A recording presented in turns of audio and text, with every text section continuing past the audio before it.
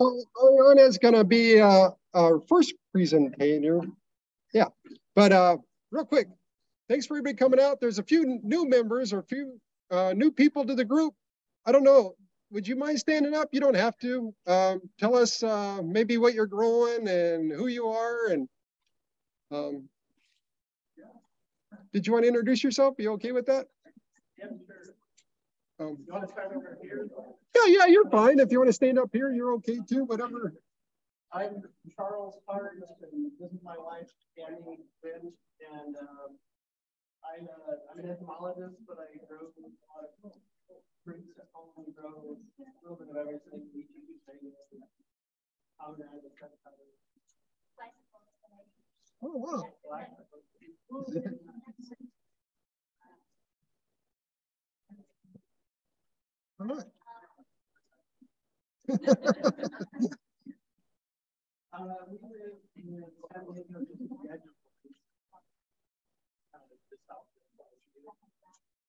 Did you say Mira Mesa or La Mesa? La Mesa. La Mesa.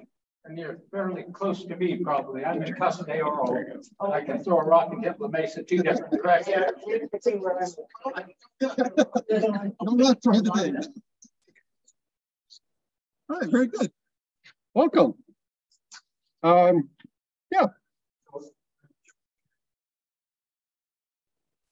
Pacific Beach. It's been a few years since we've been here. I made a mistake some years ago, and I planted like 7 different types of bananas. Then I realized that you got to keep up with bananas, but then I planted other things. And I sort of drowned out the bananas. So we have white sapote, a couple different really good macadamia nut trees. Chipotle cava. Wow, we said to we have 2 chipotle cavas, and we said either have fruit or we're going to pull you out. And then they've been a month fruit on both trees. Is that right? It's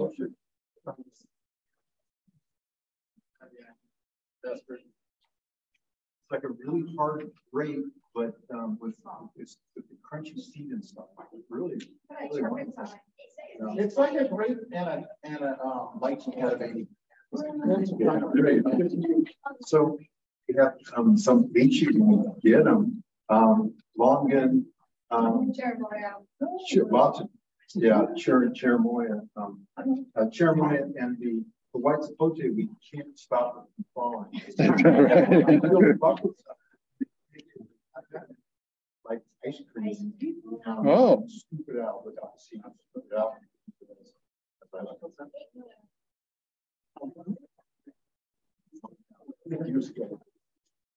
Yeah, so we're planning more stuff. We got some. It's struggling, as we discussed. So the fruits kind of fall when they're small. Well, that's great. Sounds like you're doing well. Keep it up. Yep. Thanks for being here. Did you want? My name is Sukari. I'm from Japan. My husband and baby, they just left. So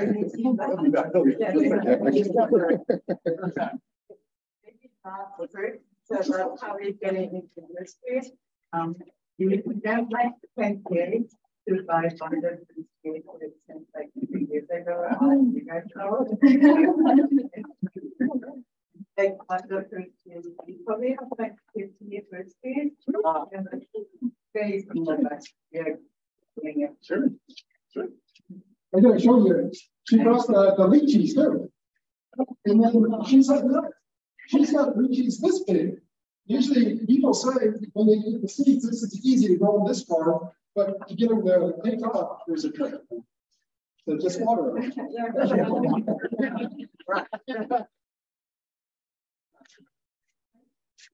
All right, thanks for coming. Okay, so yeah, we got mango seeds out there. We said it once before. The fruit tasting, we got a pretty good sized fruit tasting. Yeah. Oh, sorry, Ken. Oh, yeah.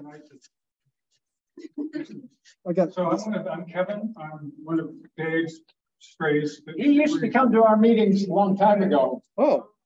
Before all the COVID stuff. So I'm interested in some of the more exotic things like wanting to grow maybe my own vanilla or my own spices. But also, especially something I was really surprised to see today, and I'm also interested in learning about carrot trees and seeing that somebody got some seeds. Pretty interesting to me. Yeah, thanks. So real quick, we got one more, but Bill has just been volunteered to be our vice chair. So Bill's going to be our vice chair too. Jumping right in. Dive right in. My lady friend, we had a nice home. It has a lot of features. I mean, we live in Imperial Beach, her house is got everything from walnuts and mulberries and pomegranates, bananas and apples, and limes and lemons. That means full time and that was all going to go to the property movement. This mission. We're in the process of having a lot of stuff to move, not quite ready to move. I joined here, getting the hands on real time. So I was out of Bangkok last weekend. I'll be there again this week. It really felt good to get hand back in. I'm also a beekeeper. That is a couple of people here beekeepers, like down here. So looking forward to that as well. Thank you. All right, very good. And thanks for joining the board too, William. Yep. So, no, you're not new. I always forget your name. It comes out. I just don't know yet. I know you just donated some jackfruit trees. They're like this tall, beautiful trees, and also mangoes. You got some really nice mangoes you brought in to Bancroft. So yeah, really appreciate that. We do have our sale coming up October 15th. So this Saturday is going to be a work day. We're going to get the whole place cleaned up, sparkling, getting ready for all the people to come in and check out what plants we have for sale, move things around. We need to price. So if you have time Saturday, down at Bancroft, Spring Valley, 3845 Spring Drive, come on down, enjoy the fun. It's always nice being with the members and get ready for the plant sale. What else we got going? El Cajon, the gardens. Yeah. Center. So the Water Conservation Garden is going to have a carnival festival. And last year we had a booth and it was a lot of fun. A lot of people showed up. It's nice to walk through all the other booths too. I know Monica and Patrick are there with their Geranium Society booth. Besides, I just learned Monica does iris, geranium, and about 4 others I can't remember. Yeah. So yeah, it's a really nice place over there. A lot of people show up and it's nice to talk about their fruit. You just see their face lights up.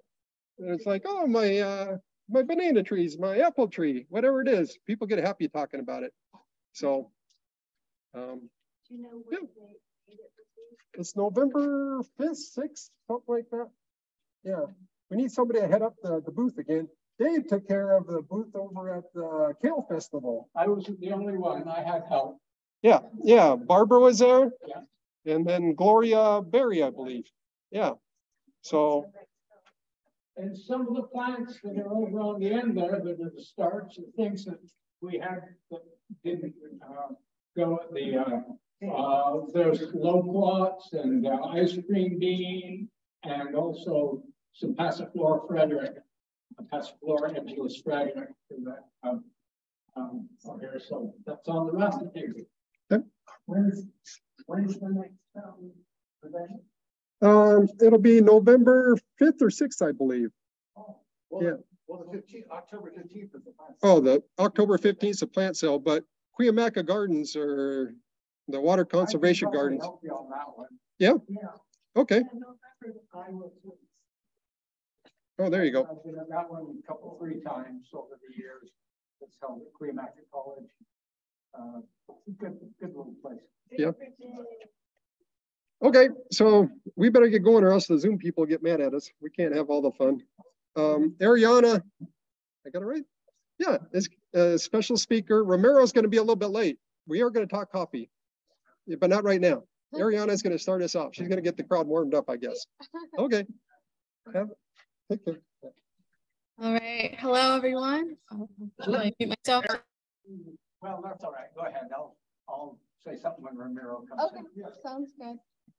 So yeah, my name is Ariana. I work with the University of California, just like Ramiro, with agriculture and natural resources.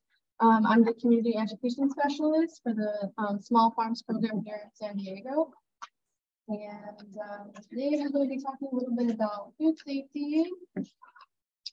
We have a food safety technical assistance program. So a little bit of background about myself. You guys actually remind me a lot about the group I used to work with. I used to work in Santa Clara County with a group of master composters. We had composters, gardeners, beekeepers, and I would kind of coordinate those meetings. Oh, I'm not sure why it's not switching on here for you guys. Let me see if I change the slide on here, maybe.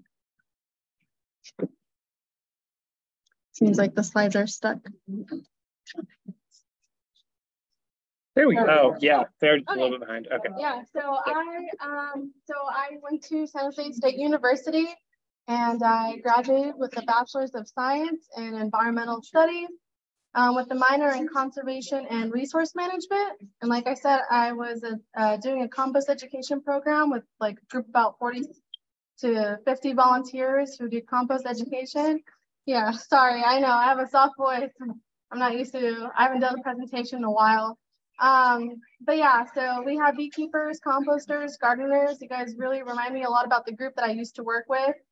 So it's a pleasure to be here today with you all. And I'm going to talk a little bit about our food safety technical assistance program. And I have a fun activity at the end of my presentation for you all as well, just to keep it a little bit more interactive. So right now there are 4 regional food safety teams in 4 different regions of California under our extension office. And each team has a few CESs like myself with an advisor like Ramiro who works with USDA food safety specialist, and her name is Erin DiCaprio, and she's really great. And together we are realizing that California has 70,000 farms or growers in California. And we only have 3 inspectors right now on the CDFA list. So there's a high demand for people like myself to do education and outreach and kind of help prep these growers for when inspectors come. So we are not inspectors ourselves. We just want to help give resources and prepare these growers for when inspectors do come. If you guys are selling more than $25,000 annually, then you are subject to inspection if you have one of the produces listed on their website. So yeah, so there's a lot of challenges right now with only 3 inspectors. A lot of them are primarily English-based. A lot of our growers are Spanish speaking or of a minority group, Asian growers. And so it's kind of, we're facing some barriers. So with that, they've kind of reached out to Extension and said, hey, it would be really helpful if you guys would kind of come on board, help us, you know, be that bridge to this gap that we're having.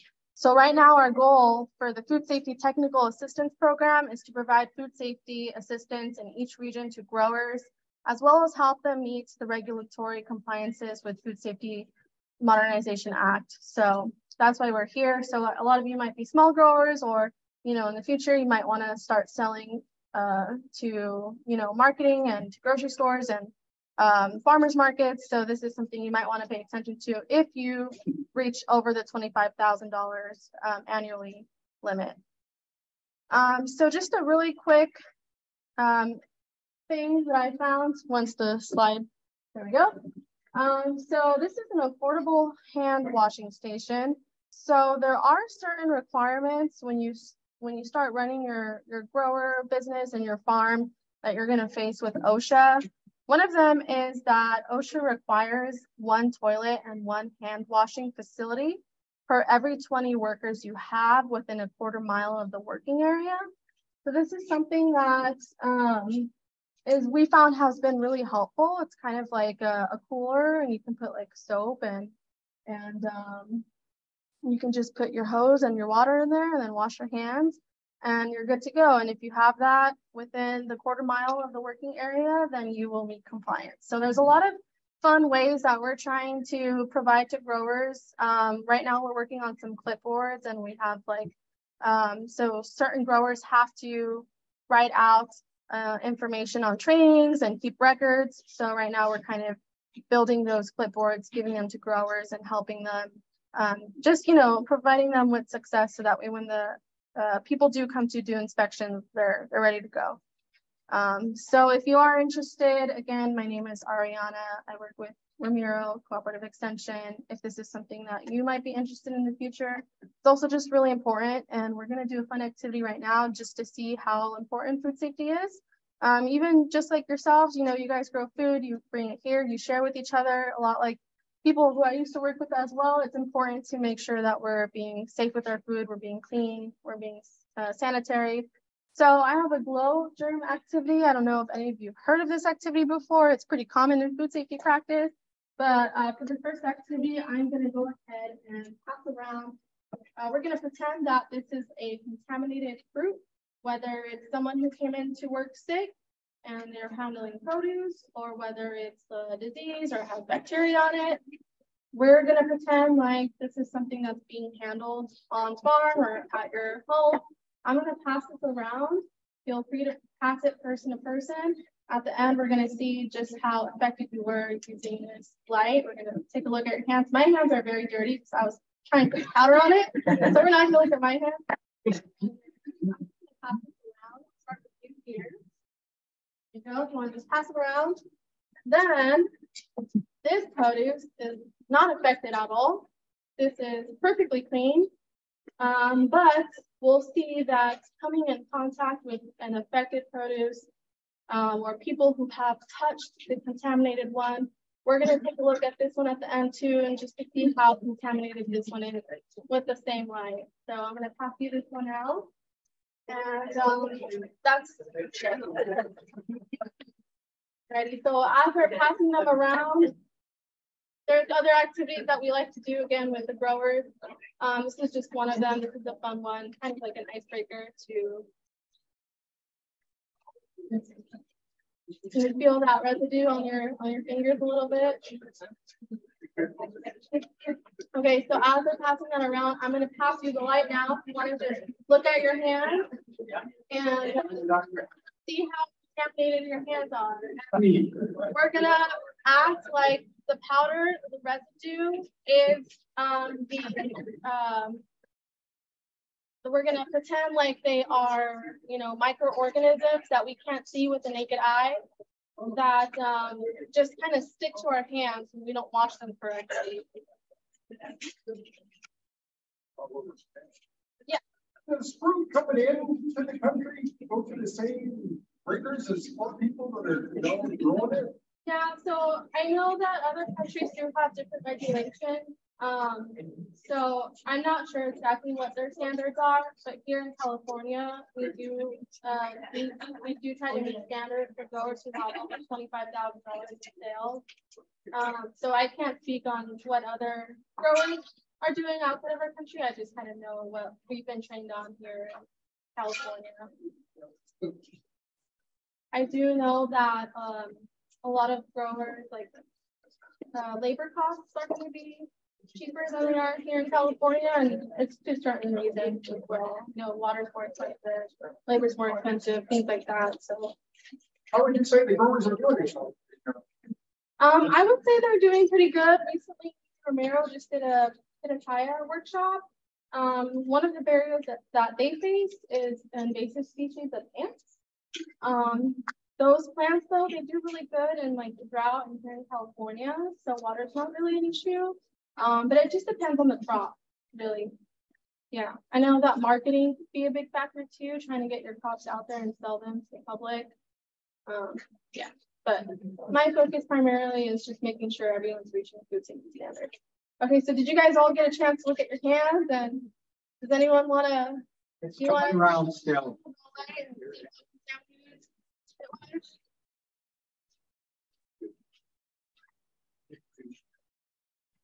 Does anyone want to share their thoughts on this experiment? or what they found when they touched the produce. So how do you test for this? Because most food is coming in cases and such. Only reason my family is from. Yeah. And so we get cases of produce. Right. How do you check for something like that when there's just the amount? Yeah, there is a lot of amount of produce going into our grocery stores. I think the first step is training and education. So it is a requirement under the FDA or the CDFA to have certain trainings on your farm if you meet those $25,000 sales. So when the inspectors come, they'll see if you have those trainings in place, if you have the record keeping and the documentation in place. And they actually provide you with workshops online, all for free. That's how I got my training. So I took several trainings on produce safety. You guys would only have to take one of the trainings and you would get a pamphlet with everything that you would need. And then from there, right now, we're going to come up with a traceability rule. So it's going to help. So if anything, let's say, I think there was like a peanut butter one that they were recalling. Luckily, that company had a lot number, so they were only able to recall a specific lot. They didn't have to recall their entire peanut butter production. So this traceability rule, it's going to help farmers kind of set them up for if they have a disease or someone comes into work sick and there's a recall because they found E. coli. At least they know that that specific lot was recalled and all the other ones were saved.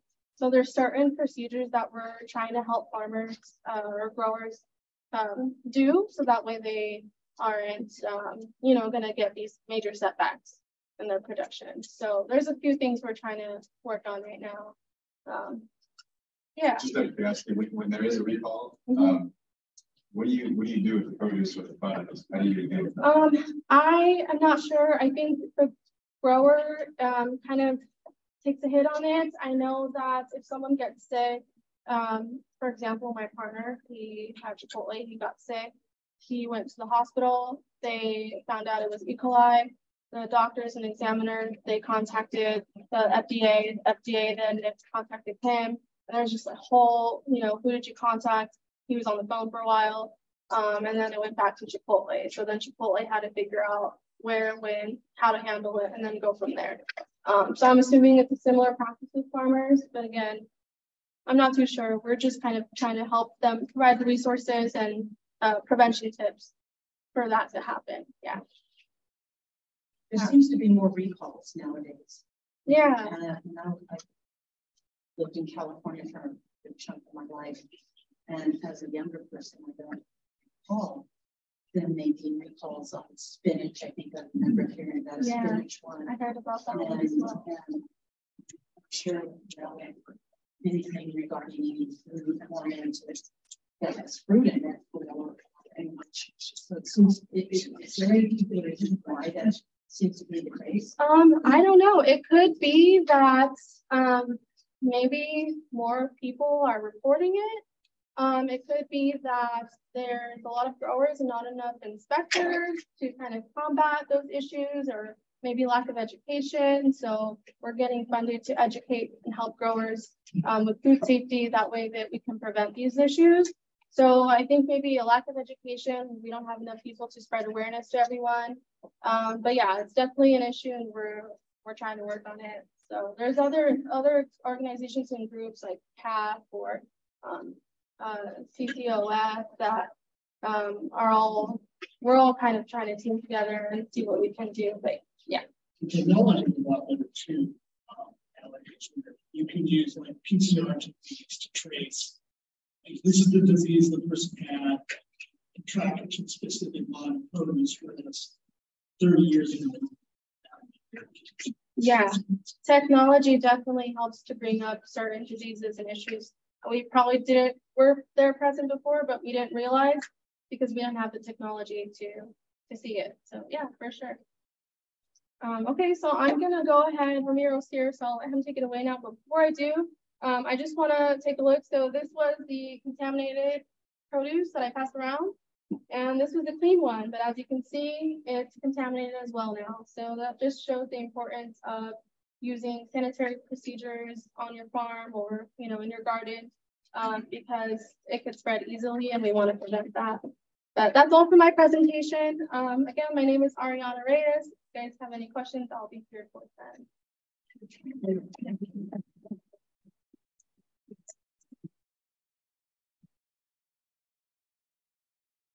I'd like to introduce our next presenter, who is also from University of California, the UCCE Cooperative Extension, which is a wonderful resource for any of you that are in need of assistance on anything. If you want to learn about avocados, you go to the UCCE website on avocados. It goes A to Z, and it'll show you pictures. It'll give it type A, type B, fruit size, things like that.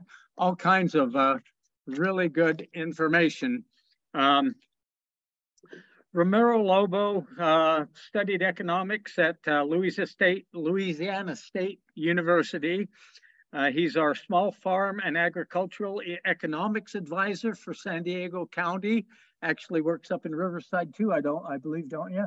Yeah, somewhat back and forth, and kind of replaced Gary Bender in a way. No, Gary is irreplaceable.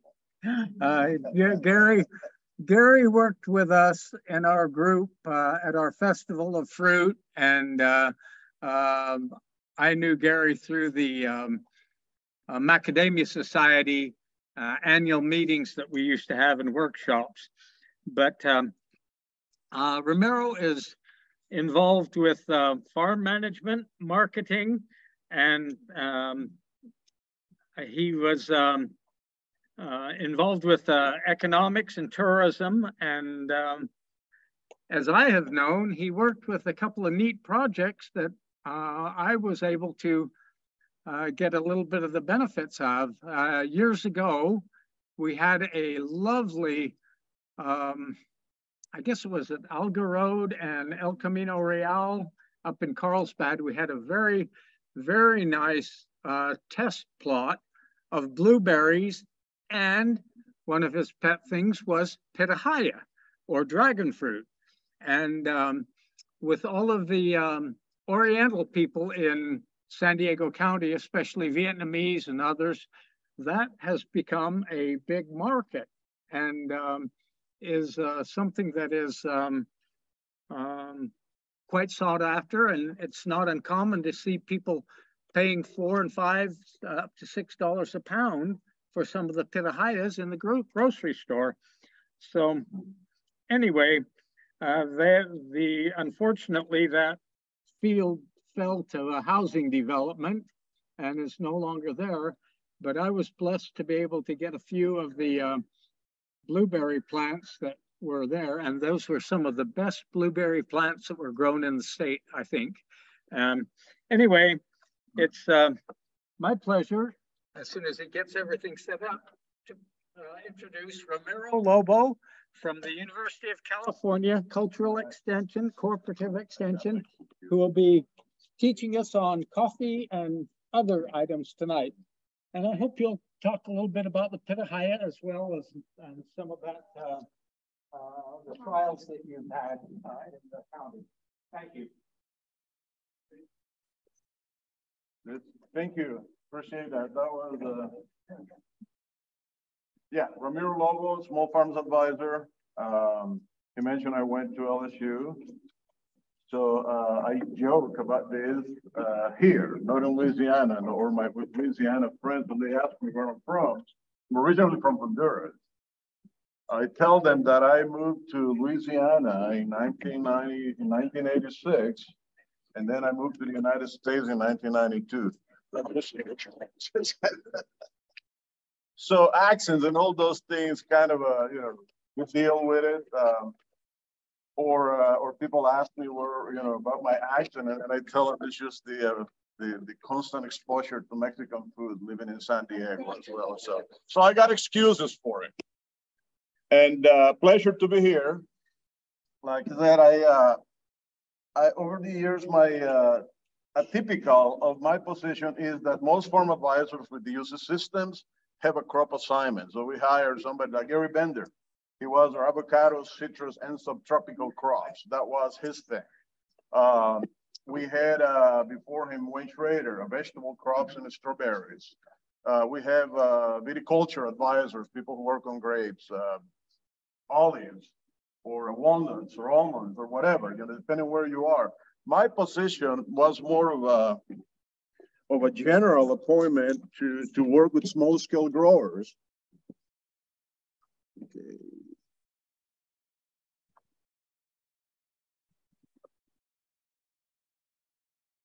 Excuse me just a second while I locate my go to type here.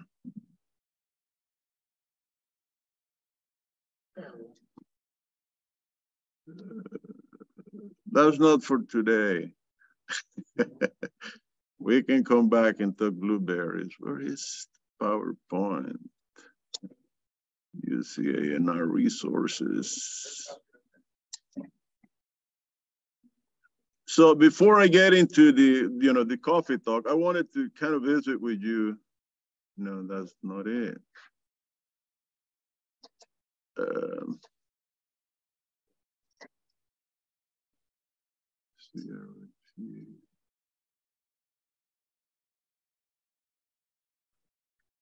Sorry, I moved to Mac a few years ago, and it's like my brain is and then I did that as I was getting old, and that's bad combination. Or all there, I should say. See if I can locate it this way.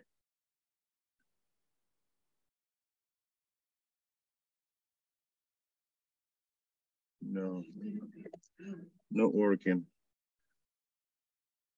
But I'll just continue on and I'll just tell you about it. My position was a small farms advisor. I was hired more to work on farm management, agroeconomics, trying to help farmers. I mean, we knew how to grow things, and we had a cohort of small farm advisors throughout the state that were really good at teaching people how to grow things. But the challenge was, and I tell growers this even today, hasn't changed a bit. I mean, if you dedicate enough time and money about learning how to grow something, you're going to become the best at it. The question is, what are you going to do when you're harvesting whatever it is that you chose to grow? And you'd be surprised how many people grow things, and then, and it may be a perennial crop, a tree crop, and 5 years after, they've had they baby those plants for 5 years. And it's only up until they're ready to harvest that, hey, do you know where I can sell my whatever it is? I mean, and they've had 5 years of growing those plants to find out about the market. So I was hired to kind of help along those lines. And it is a challenge. I mean, we don't have a crystal ball. There are so many issues with crops. San Diego County, we can grow, I mean, the county report says 200 crops countywide, commercially. But if you think of it, I think no matter what it is that you can think of in terms of a fruit or plant, I think you can find it in San Diego. In some cases, commercially or quasi, people will sell a few fruits to neighbors, friends, and that kind of stuff, but you will find it. So these are very unique, very small niche crops that are not necessarily, the channels are not necessarily well established. I mean, you mentioned dragon fruit. Even today, I started researching dragon fruit in 2004, and I would say the dragon fruit industry in San Diego is pretty well established. Yet the market is very fluid. I mean, marketing is still the biggest challenge, and I'll tell you why. I mean, we think it is. One is our price point for California grown fruit is too high for distributors or typical buyers to play with. They don't want to risk. They want to make the quick money buying cheap and saying hi. Price point for California grown dragon fruit is organic. It comes in at a higher price than your cheap imports from Vietnam, from Ecuador, from Mexico, even though it is a much lesser quality fruit. because the dragon fruit that we grow is by far, and I don't have any hesitation to say this is the best dragon fruit that you will find anywhere in the world. It is clean as it can get. We don't get a drop of rain on the fruit. We don't get a pest on it that will actually, other than birds and ants and aphids that may damage the integrity of the fruit. It is a very clean fruit. And for the most part, they are grown organically. And even if they are not organic, there is hardly any pest to control. So they tend to be, pesticide-wise, a very clean fruit. And we know our soils, tend to be almost inert. So, I mean, soil-wise, it's like they are pretty clean as well. But again, the buyers go for the cheapest, lowest quality fruit because they don't care about quality really. And consumers, we still don't value quality or the fact that something is local to be willing to pay a higher price for whatever it is that we're buying, right? So over the years, we work with Fuyo Persimmons, kind of try to help the Fuyo Growers Association develop a market for them. It was tough. I mean, I don't know how many of you knew Jim Bathgate. Rest in peace. Jim was a great advocate for Fuyo. We had a school distributing fruit at schools, doing tastings, and again, it never took off. Blood oranges. I mean, it's another thing that was kind of, when it came in, it was to be the magic bullet. I mean, very shallow market, really didn't expand, and on and on. So it's been a challenge. And then out of necessity, then we also started playing with ag tourism along those lines, direct marketing, because we have 26 million people to visit, 26 million visitor days to San Diego, right? Tourism is the fourth industry in San Diego. Agriculture is the fifth. So we thought maybe marrying those two, we'll get something good out of it, right? And realizing that if we send visitors to get them to spend $1 or $2 in agricultural products while they're visiting, that will be a significant impact. So we've kind of played, try to do some work along those lines as well. And right now, what we have in terms of ag tourism is a project that we call, is a product that we call an ag tourism story map. The idea is to help farmers or anyone who is selling directly to the public to list their site in there. Is kind of an interactive map. You can populate the site with as much information as you want. The idea is that consumers will find you, and then you can tell them how to visit, when you're open, what you're selling, when, and all those different things. Is that not live? Yeah. What's the website for? I knew you would ask me. Oh, somebody would. I can share, because I mean, we've been playing with the URL, whether it was a standalone, but if you look at San Diego Ag Tourism story map of San Diego Ag Tourism, it'll pop up. But the thing is yeah, just AG Tourism, San Diego Ag Tourism. The thing is that's for the public viewable site. The thing is, if you want to get on it, then we can, there is a survey that you have to fill out there, and you can get to it from the site as well, where you can enter your farm or business information. And they're categorized by whether you're direct sales, farmers markets, what else do we have in there? Wineries, educational activities, and different things that will kind of bring people to your site. So, and I still haven't found my presentation. Your coffee is right there on the. Yeah, but I wanted to. We'll go with the coffee. I'll tell you about A&R. So he asked me to tell you about UCANR. What is UCANR? How many of you have heard of seen in your readings about crops or plants? Contact your local farm advisor, your local extension advisor. It's a common line in most publications about agriculture, about something new or stuff like that. So we are UCANR, is University of California Agricultural and Natural Resources. University of California has 10 campuses, so we are the 11th. It's a virtual quote-unquote campus. We depend from the office of the vice president, and we are part of the land grant system. Anyone know what the land grant system is? Heard of? Okay. When the the West was being colonized, the federal government established a land grant university in every state. And each of those universities got a land grant, meaning a piece of land that they could use to do research and train farmers how to grow things. In California, those universities were Berkeley and Riverside. Berkeley dealing more with the natural resources and tree crops that are grown in Sacramento, Central Valley, Riverside growing because of more subtropicals. Over the years, Davis, which used to be a research station for Berkeley, became its own campus, and then now it is another UC campus. So these universities, we do research based on local needs to help growers grow or become better farmers or decision makers, if you will, if they're managing crops or natural resources.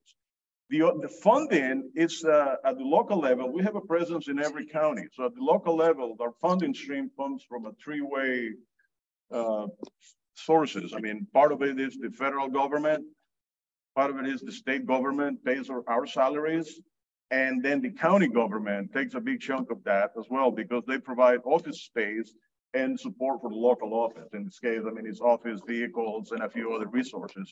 And in the case of San Diego, they also do lately have been a great source of funding to do like research on specialty crops. So that they are being really active along those fronts as well. So the university, we are organized, again, farm advisors, local presence in every county. We have extension specialists that are based on the land grant campuses. They do more basic research and oftentimes apply research and collaborate. Say I identify a project that I want to work with, then I contact a specialist and then I kind of reach out and they help me do that project to solve a local need. We have research stations, research centers. The closest to us here is the one in Irvine, which is where I do my dragon fruit. And I also used to do my blueberry research. And now I'm doing my coffee research there too. And another one is in the desert in Holtville. How many acres did you have in that blueberry and papaya trial that you were doing in Carlsbad there? That has been 20 acres at least. No, that's the other aspect of it. We do research with collaborating growers. The trial he's referring to was done with collaboration with Valdivia Farms in Carlsbad. They do farm about 80 acres total, but our little plot was only, it wasn't even half an acre, Well, the papaya was maybe half an acre, but no, it wasn't. Had been probably 4 or 5 acres. No, they were fairly small. Yeah, I mean, might have looked big, but plants, though. Might have looked big, but it wasn't more. I mean, it was a 32. We were evaluating 32 varieties of blueberries, so it was 32 times 15. Do the math. My mind is kind of shut. Did you find it? I think that's the best. The thing with my laptop though is I don't have an adapter for. Oh well. Yeah, I do have one.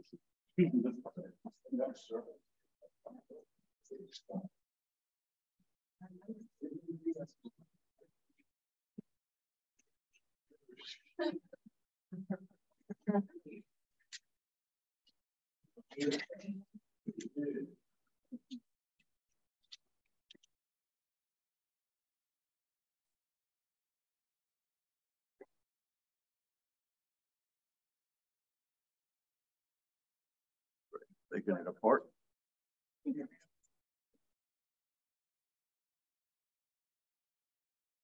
Oh, sure.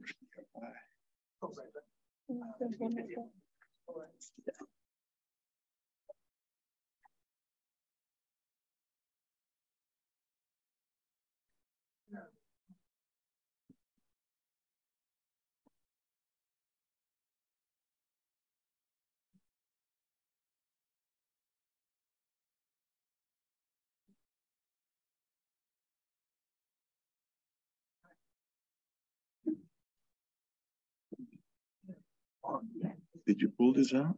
Yeah. Hold it out. This one. I don't know what this one is. That is for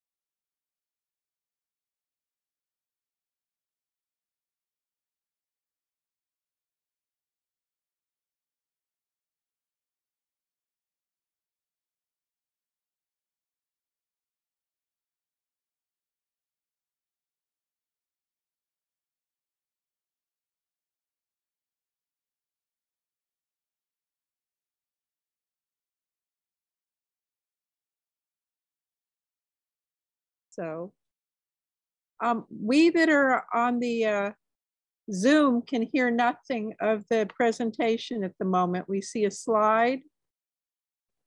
Is the speaker muted? Is Ramiro muted? Help. Okay, I'm so sorry about that. Okay. In terms of challenges, I mean, you would suspect this. I mean, land and water availability, imports, mentioned some of those. I mean, the growth in urbanizations. I mean, we're competing, farmers compete with developers for land. And actually, developers do hold quite a large number of acres, significant acres in San Diego County, you know, and that is like in production ag these days, in different types of agriculture. Aging farmers. Like, for example, in the macadamia field, most of the people that are growing them are amateur doctors and lawyers and things like that are looking for an investment for their money. That is pretty typical, I would say. And this is where it gets kind of tricky, you know, because people sometimes call, hey, you know, buying a piece of land in San Diego or house, and what can I grow, you know? I mean, and I used to tell people there's really, and realtors will sell prospective buy. Okay, yeah, we got a nice avocado grove and what have you, a nice macadamia or nice citrus grove. But the reality of it is, I mean, that's part of your landscape. You won't service a mortgage with an agricultural crop in San Diego. I used to tell people there's no legal crop, and then they legalized marijuana. But I don't know if, but I don't know even with that. I mean, with the prices going the way they are, that is really a viable alternative to try to service your mortgage growing something.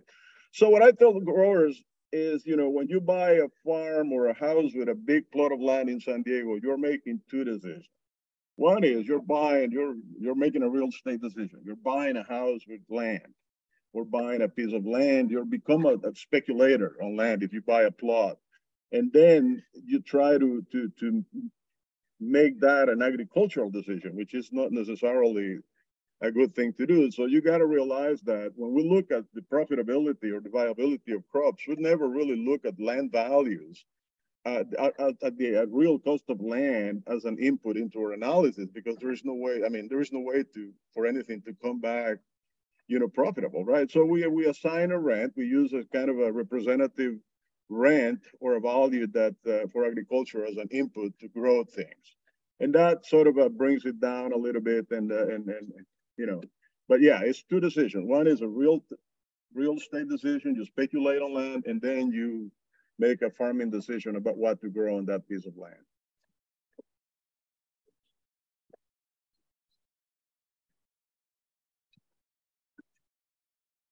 Okay, now how I advance this, didn't realize we were on Zoom.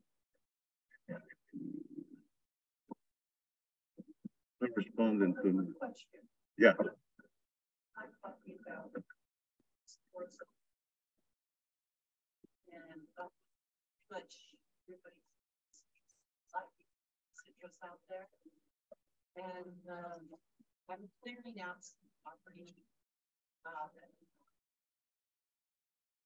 in the center of the state. And as I'm clearing it out, clearly there was some kind of agricultural setup there. That's just because you can see there were stumps and there's an irrigation system. Is old, and I'm pulling it up as I'm clearing out the property. So just curiosity, what would you speculate would be what they were growing up? Let's just speculate. Probably. I was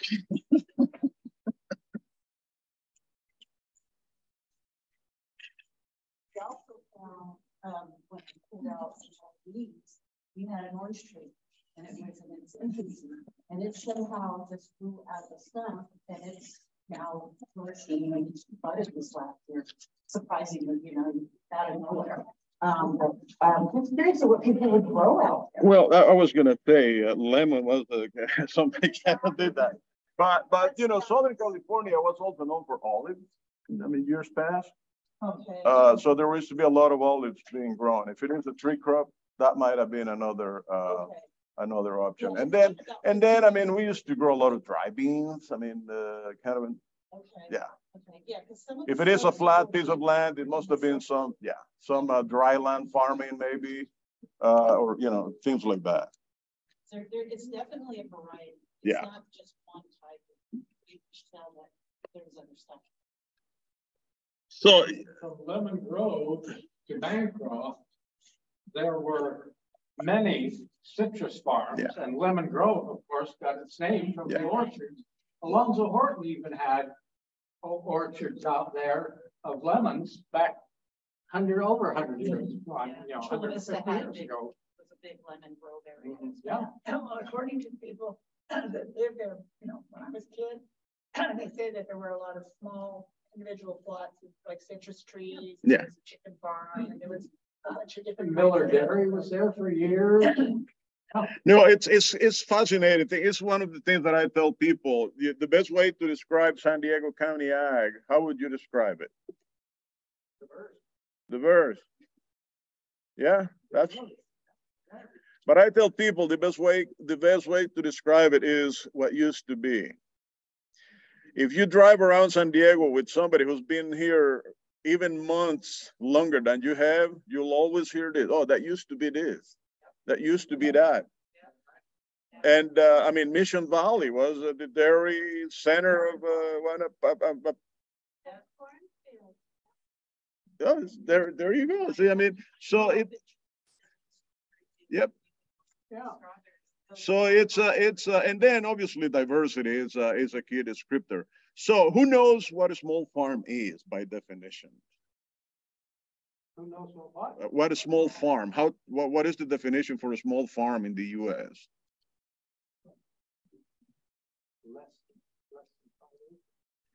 Well, that's the conversation Ariana and I were having the other day. I mean, we don't define it by acre.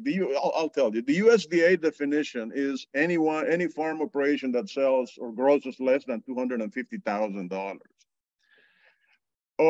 For many years here in San Diego in our office, we used $100,000 as the benchmark. And that used to capture about 78% of the farmers in the county that were selling less than 100,000. Then the USDA came up with the definition and 250,000, and the percentage only increased to 82%. So there was only a 4% increase in terms of number of farms between 100 and 250. So the challenge, I mean, in San Diego, I mean, 82% are under 250,000, and the majority of them, as you can see here in the chart, are under $20,000. So it's kind of a supplemental to whatever occupation they may have. But we also have some really large farming operations, you know, growing in the millions, you know, and primarily nurseries and a few of the larger avocado groves. So those, the definition in terms of acres, you have a 20,000 acre food farming operation growing mushrooms or any other high value item, grows in $1 million, and then you have a 50,000 acre cattle rancher out in Borrego, you know, grows in $5,000. So, I mean, acreage doesn't really define what we do here. And it's more about the intensity of what you do. And that's why San Diego has the highest value per acre of any other county in the US. I think the total value per acre of our agricultural industry is about $55,000, $60,000 an acre, meaning that we cannot grow, you know, row crops, corn or soybeans or dry beans or those kind of things. We tend to grow things that are either going to be eaten fresh, which is kind of they command a little bit higher price, or higher value type items. So I'll go quickly with this. UCANR program areas. We can see that we focus on healthy food systems, healthy environment, healthy communities, healthy Californians.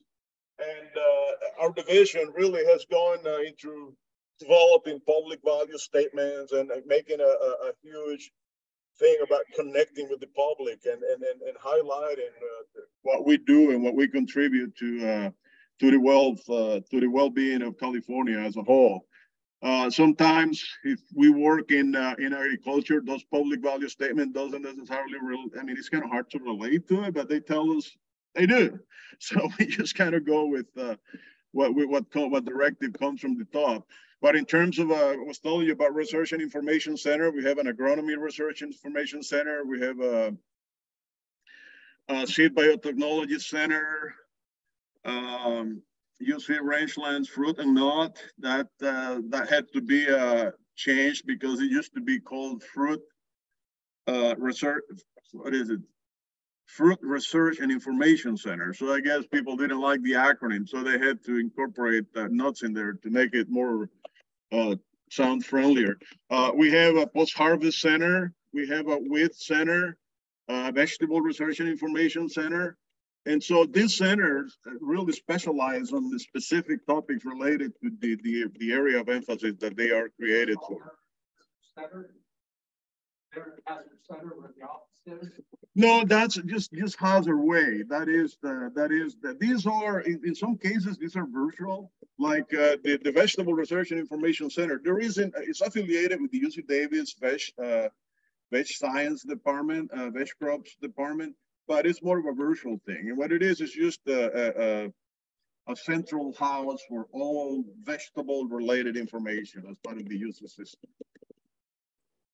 In addition to the genetically modifying of food, are you doing the RNA modification as well?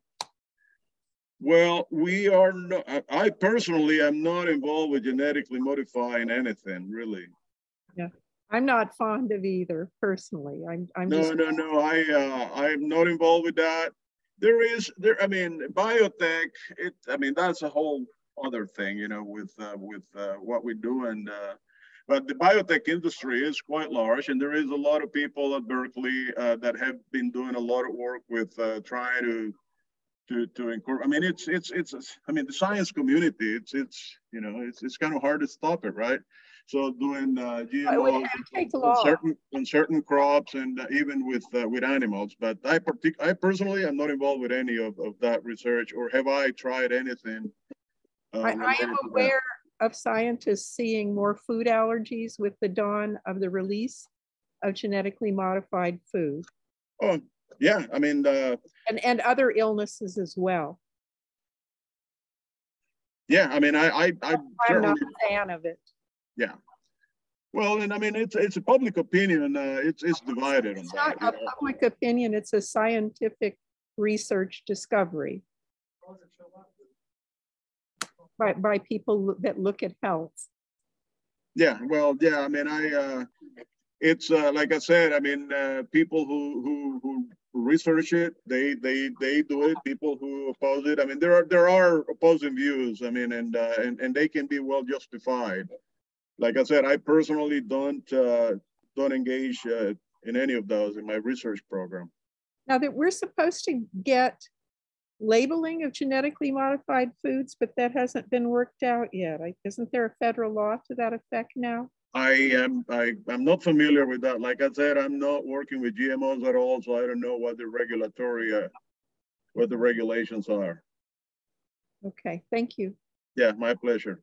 So, I mean, in terms of what we can do, I mean, resources from the university for you guys, I would say these are probably the centers, the programs that would be more applicable. One is the UC Integrated Pest Management Information. I mean, if you go to, how many of you have visited that site?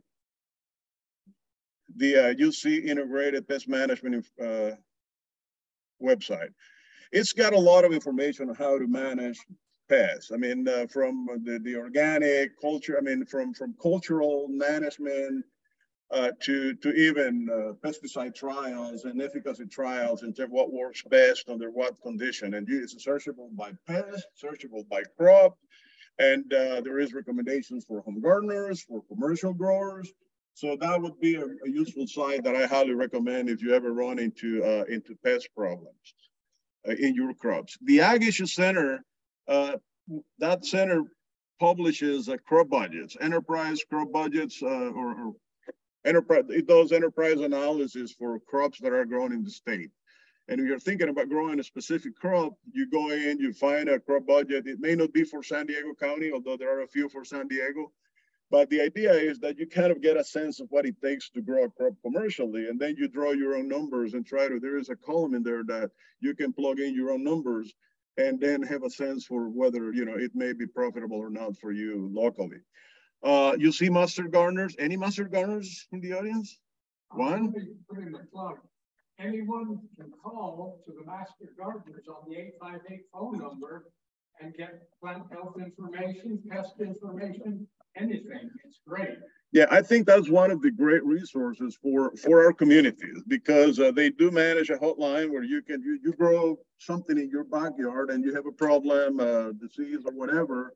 You call the Master Gardener hotline, and there's people dedicated to answer you know, backyard type residential homeowner type questions. If you're interested in the program, I've certainly sent information. It is handled. We have the commitment is that you undergo a year-long training on a variety of topics, and then you are committed to provide, I think, 25 hours per year of service on a variety of topics, whether it is, you know, attending the hotline, some of the activities that they organize, or helping with community gardens in the area and the communities where you are.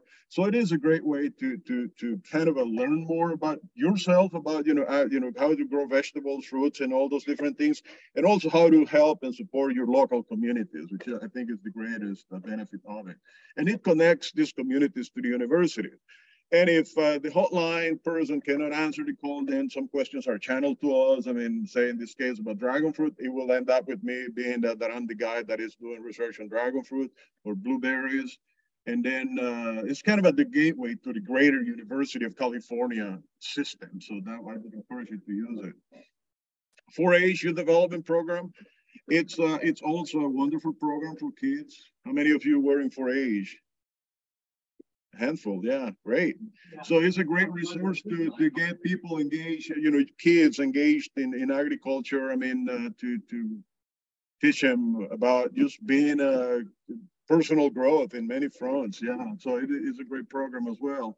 And then the nutrition education program. There is a cohort of community education people who help doing classes, nutrition classes, trying to teach people how to eat healthy, how to use different foods if need be. And they work mostly with schools, but also with communities. So if there is an interest, that is as well as a good group to connect with.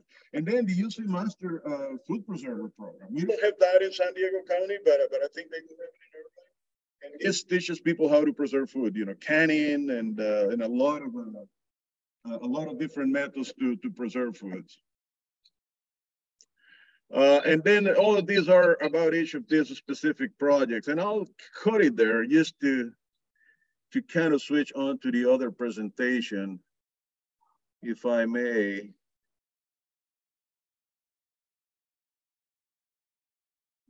It's not showing in Zoom, is it? Or was it?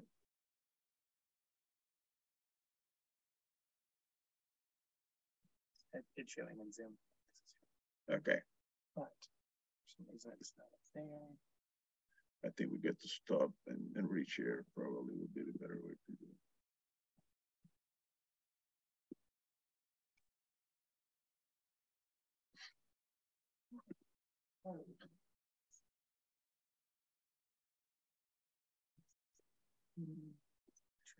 How we're doing on time? You guys want a break? Yeah, we can. The reason I was asking, I brought coffee for you. Who drink coffee at night? Okay, I got 3 samples of coffee back there, and that was going to be part of the conversation.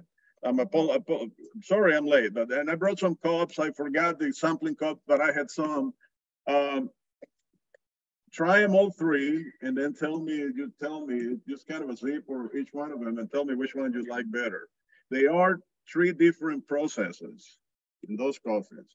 They are not the same variety, but there are 3 samples, and each one is processed differently. And I'd like for you to try them and see if you can pick up the differences in flavor in general. I mean, it's not varietal experiment, but just kind of if you can pick up the flavor that each process does. So if you're going to do that, well, we'll figure it out. Okay, yeah, we're going to Cups are there. We're gonna pause the Zoom and take some coffee. And all any of those hey everyone, we're back. This is the second half of the presentation for Ramiro Lobo. So enjoy. People on Zoom, please put your questions in the chat, and after the presentation, Ramiro will get to them. Okay, awesome, thank you. All right, let's talk about coffee now.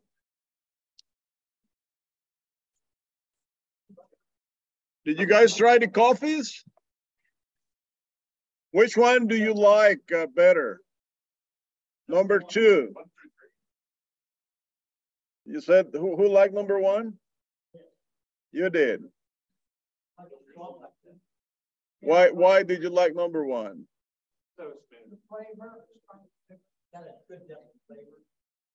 Yeah, well, I'll tell you, number 1 is it's a natural processed coffee, and I'll tell you what that means in the presentation. Number 2 is a honey processed coffee, and number 3 is a washed coffee.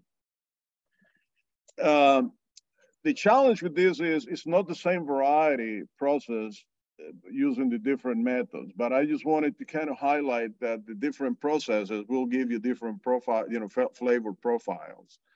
When we do this by variety, it's kind of a nicer because it's the same variety, and you try to roast them the same the same roast type, roast profile, and then you grind in the same, and you brew them the same, and then it showcases the flavor that way better than this. But I just wanted to kind of do a little exercise. And there is more coffee to drink if you guys need some more. Who's got the night shift? Yeah, sorry. I mean, if you're we can give you a disclaimer for your boss tomorrow. It's just kind of all right. So as a matter of an overview, I'll talk a few facts and figures about U.S. coffee industry, about the taxonomy of it, try to differentiate between the Typica and Bourbon and even the Robusta or Canephora line, some coffee production in California, a few growing tips, harvesting, processing, and storage used by, for information purposes. I know we don't, although I'm doing a kind of a series of videos for how to process small quantities of coffee. And I wish we had time to show you those, but I can share them with you later. Essentially, if you have a plant or two, we used to squeeze each bean individually and get each sherry and then get those beans out. So now what I'm using is more of a cereal corn grinder, familiar with those? And then I use them to separate the pulp from the beans. And then once the parchment is dry, I kind of run it through the same grinder and I separate the parchment from the green beans. And once I roast it, I kind of grind it in the same grinder. So it's a multi. So the pulp is actually supposed to be quite tasty. Is there a way to get the pulp off so that you can eat that and then kind of keep it ready for process as a big coffee? Yeah, I mean, if you can save the pulp and separate it and either dry it, that's actually a kind of a. I was going to say that well, you can dry it up. One of the secondary product to coffee is something called cascara, which is pretty much the dry pulp used as an infusion. You kind of grind it and use it as a tea, and it's got some caffeine in it. I mean, not as much as coffee, but it's got a little bit of flavor and caffeine in it, so that you can do that. But quality-wise, you got to handle it really well. Before when you get the cherries, you got to rinse them, you got to wash them, and make sure that the cascara is pretty much inert, before you dry it out. Okay, so is coffee second most traded commodity in the world, second to oil. So it's pretty significant. 5 billion cups drank daily. And 14 billion are Italian espressos. So talk about getting a jolt of caffeine, right? And by the way, Italian espresso, you know what goes in as a recipe? 80%, I mean, supposedly the most common recipe, 80, that's why they are so strong and dark. 80% of the coffee in espressos is Robusta. And then they use 20% of Arabica just to give it a little bit of, make it more palatable. That's why they tend to be a really strong, almost bitter, you know, when you have a shot of espresso. 25 million people are supported worldwide with coffee production activities. 90% of production occurs in developing countries. And Finland drinks the most coffee. The US ranks 25 in terms of coffee drinking, but it's the largest buyer worldwide in terms of the amount of coffee that we import. 37 coffee, some negative aspects of it. Producing countries listed in the World Wildlife Fund as with the highest deforestation rate. So it's I mean, some people argue that yeah, you clear native trees and you plant coffee trees, but you know, it's not necessarily the case. I mean, if you're clearing out really old trees to plant coffee trees, I mean, there is a lot of disturbance to the environment, and the diversity gets impacted as well. So, coffee producing countries, Brazil is by far the largest. They produce about 60 million 100 pounds, 100 weights. Vietnam is a distant second, and then Colombia. I mean, Indonesia. The difference here is that Brazil is mostly Arabicas with some Robustas, whereas Vietnam and Indonesia, they tend to be mostly Robustas coffees. And Colombia, it's mostly Arabicas. Ethiopia, obviously Arabicas. And in Ethiopia and Africa, they tend to grow more some of the heirloom varieties. And we'll talk more about those in a moment. And then Peru, India, Honduras. And this data is not the most recent numbers, but it kind of a few places may have shifted in order. Yeah. The retail value of the coffee industry in the U.S. is 48 billion. I mean, it's pretty significant, and 55% of those are considered specialty coffees. And we'll also talk about what a specialty coffee is. 48% of, by the same token, 48% of the coffee consumers see them as specialty coffees. Daily consumption between younger generation is sort of declining among 25 to 39-year-olds, but the younger groups are increasing. Is increasing. I mean, and not necessarily in hot beverages, but I mean with so many variations of coffee, with your cold brews and your mochas and lattes and all these different drinks that people are buying these days. The hot coffee, it's almost become secondary as more, at most coffee shops. As I mentioned, the U.S. is the world's largest single buyer with 27.5 million 100-pound bags. Over half of Americans drink coffee daily, and those who drink coffee drink on average 3.5 cups a day. So we get 75% of our caffeine intake from coffee. And the other 25, maybe, I don't know, Coca-Cola or carbonated drinks, Red Bull, what have you, I don't know. So in terms of taxonomy and varieties, this is the tree that depicts, I will probably get here. It's in the Reyes family. We have 4 primary species, the very Antonia, and out of the continuous, we get the Arabica from Ethiopian vine. The story goes that he was discovering Kenya by his goats eating these cherries out there and then going crazy. And the owner noticed that the goats got highly energetic after eating these cherries that were grown in the wild. So they decided to, hey, harvest some, roast them, and they started to drink coffee. Out of those, some of those lines were taken to, an accession was taken to Yemen. It was still the Yemen accession. From Yemen, some plants were taken to the Netherlands, which is the typical line, and others were taken to Reunion Island by the French, which is now the island of Bourbon, which is near Madagascar, I believe. I mean, if my geography is right. So those are our two main Arabica lines, Typica and Bourbon. So all the varieties, Arabica varieties that we grow today, or hybrids, have their origin with those two lines, Typica, Bourbon. All the green varieties, this is what I was referring to as heirloom varieties. These are varieties that have been largely unmodified and that are grown primarily in Asia. And the best quality, quote unquote, flavored coffee, you get them with the green varieties. This is where Geisha line is in here somewhere. Where is the Geisha? Yeah, Geisha. Geisha has been or become the darling of the coffee industry. I mean, it's almost, it's a high quality coffee. But again, it's kind of one of those things. What is the best coffee for you guys?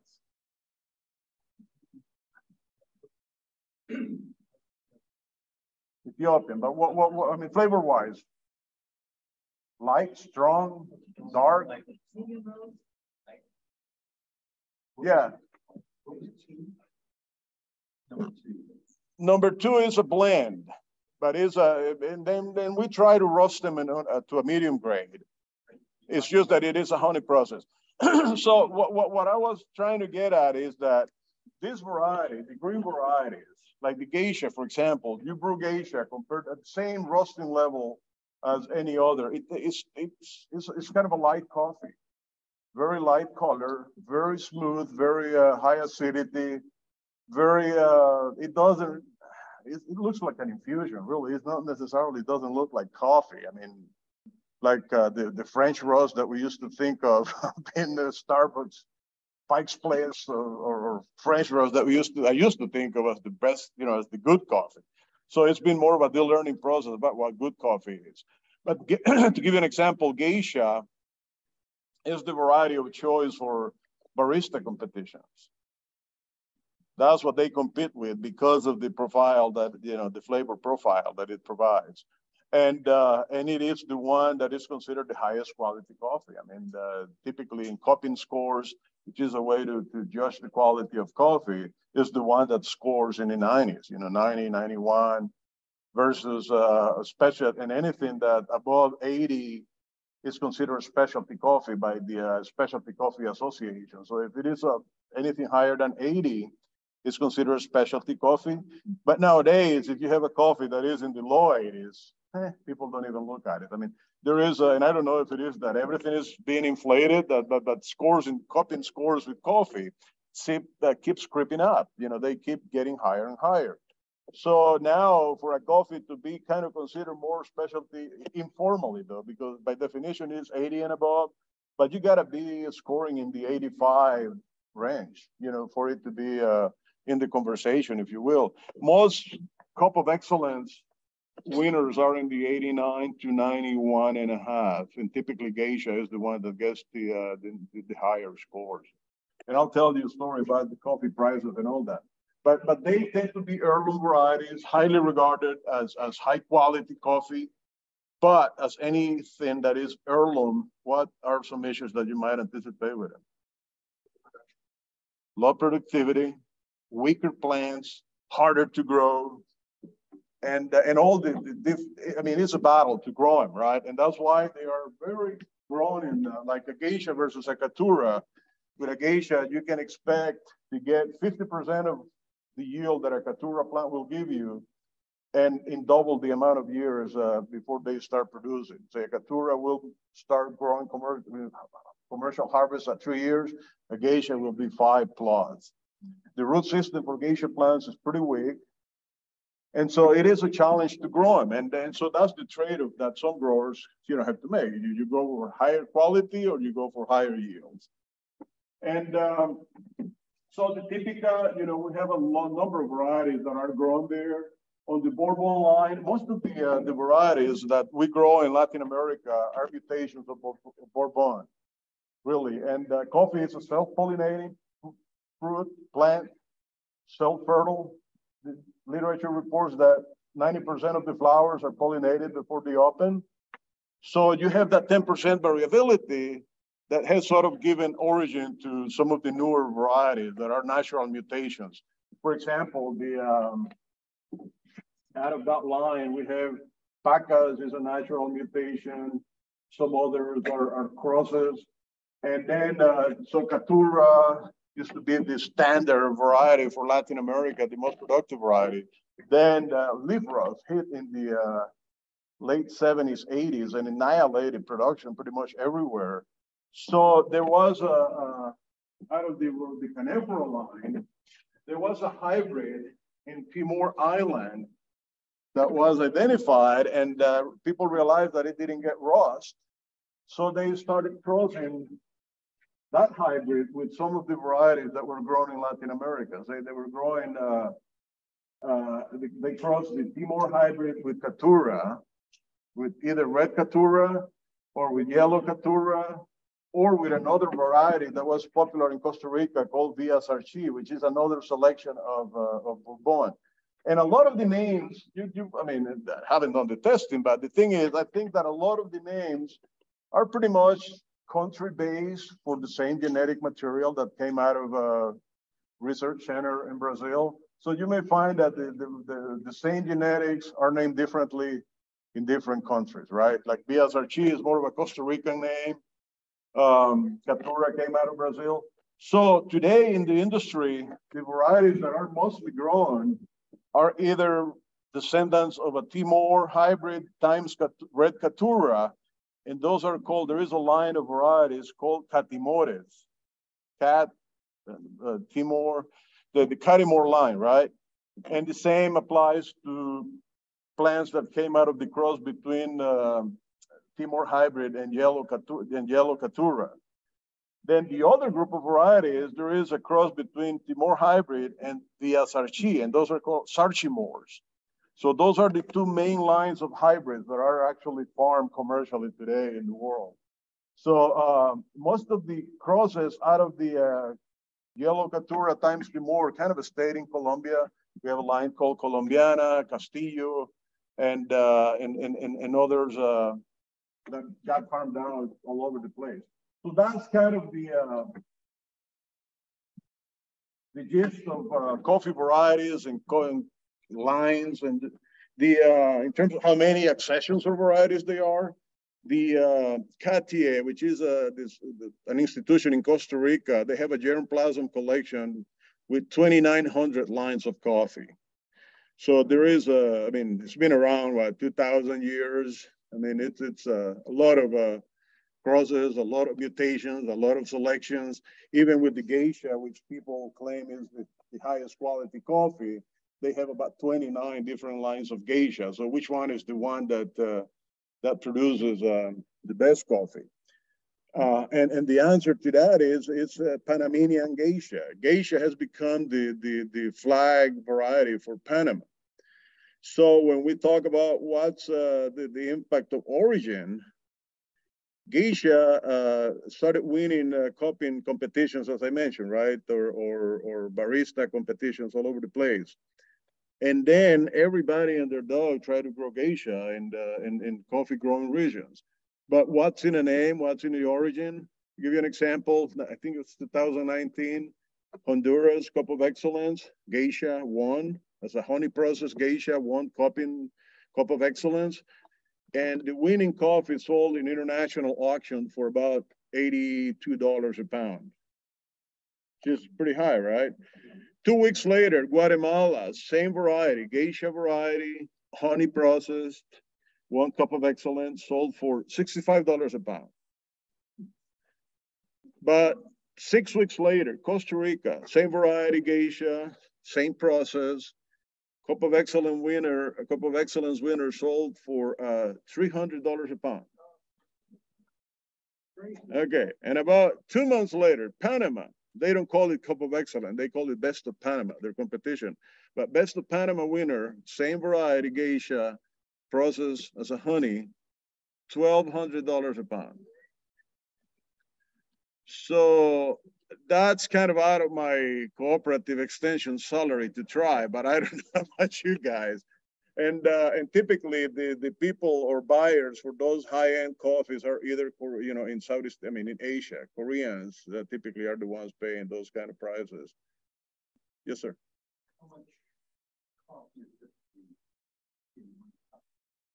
Well, you see, the thing is, you get a pound of green coffee, and these are efficiency ratios that change with variety and also with altitude.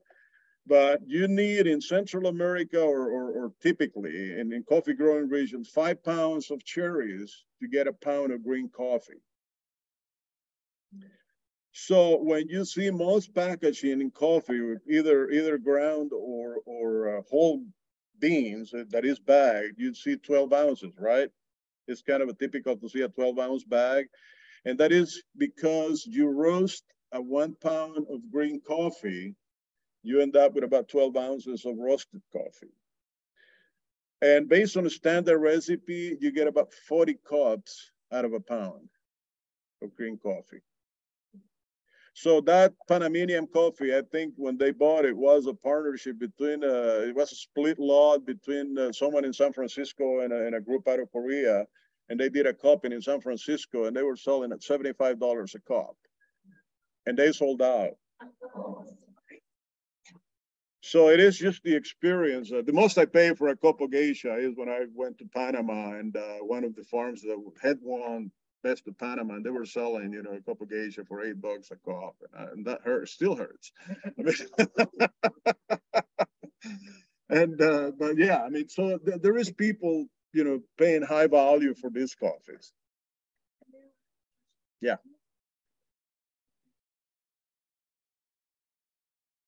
It's a number of factors. There's 10 components to it. I mean, it's flavor, aroma, body, cleanliness, acidity, defects, visual defects. Yeah, it's one of these factors. It's scored from up to 10, and then you get the score. How standard is it? I mean, the Specialty Coffee Association, they train, they developed this scoring system, and they it's kind of, it fascinates me, you know, kind of someone in the U.S. decided how to judge coffee that is grown in the tropics, you know. I mean, and then the flavors. I mean, when you and this is my beef with it, with the system, because the flavors are, you know, like peach. I mean, all temperate climate type fruit. And I said, why didn't they use guavas, passion fruit? I mean, tropical fruit. I mean, it's a tropical fruit, right? Because coffee is a fruit. But that's not the case. So yeah, that's what they do. Well, but yeah. I mean, the thing is, they were first at it, so they developed the standard. And now it is there is a wheel, a flavor wheel, where they train you on, and it's kind of a. I've tried to learn how to cup coffee, and my palates won't let me. Yeah. What is that? I'm sorry.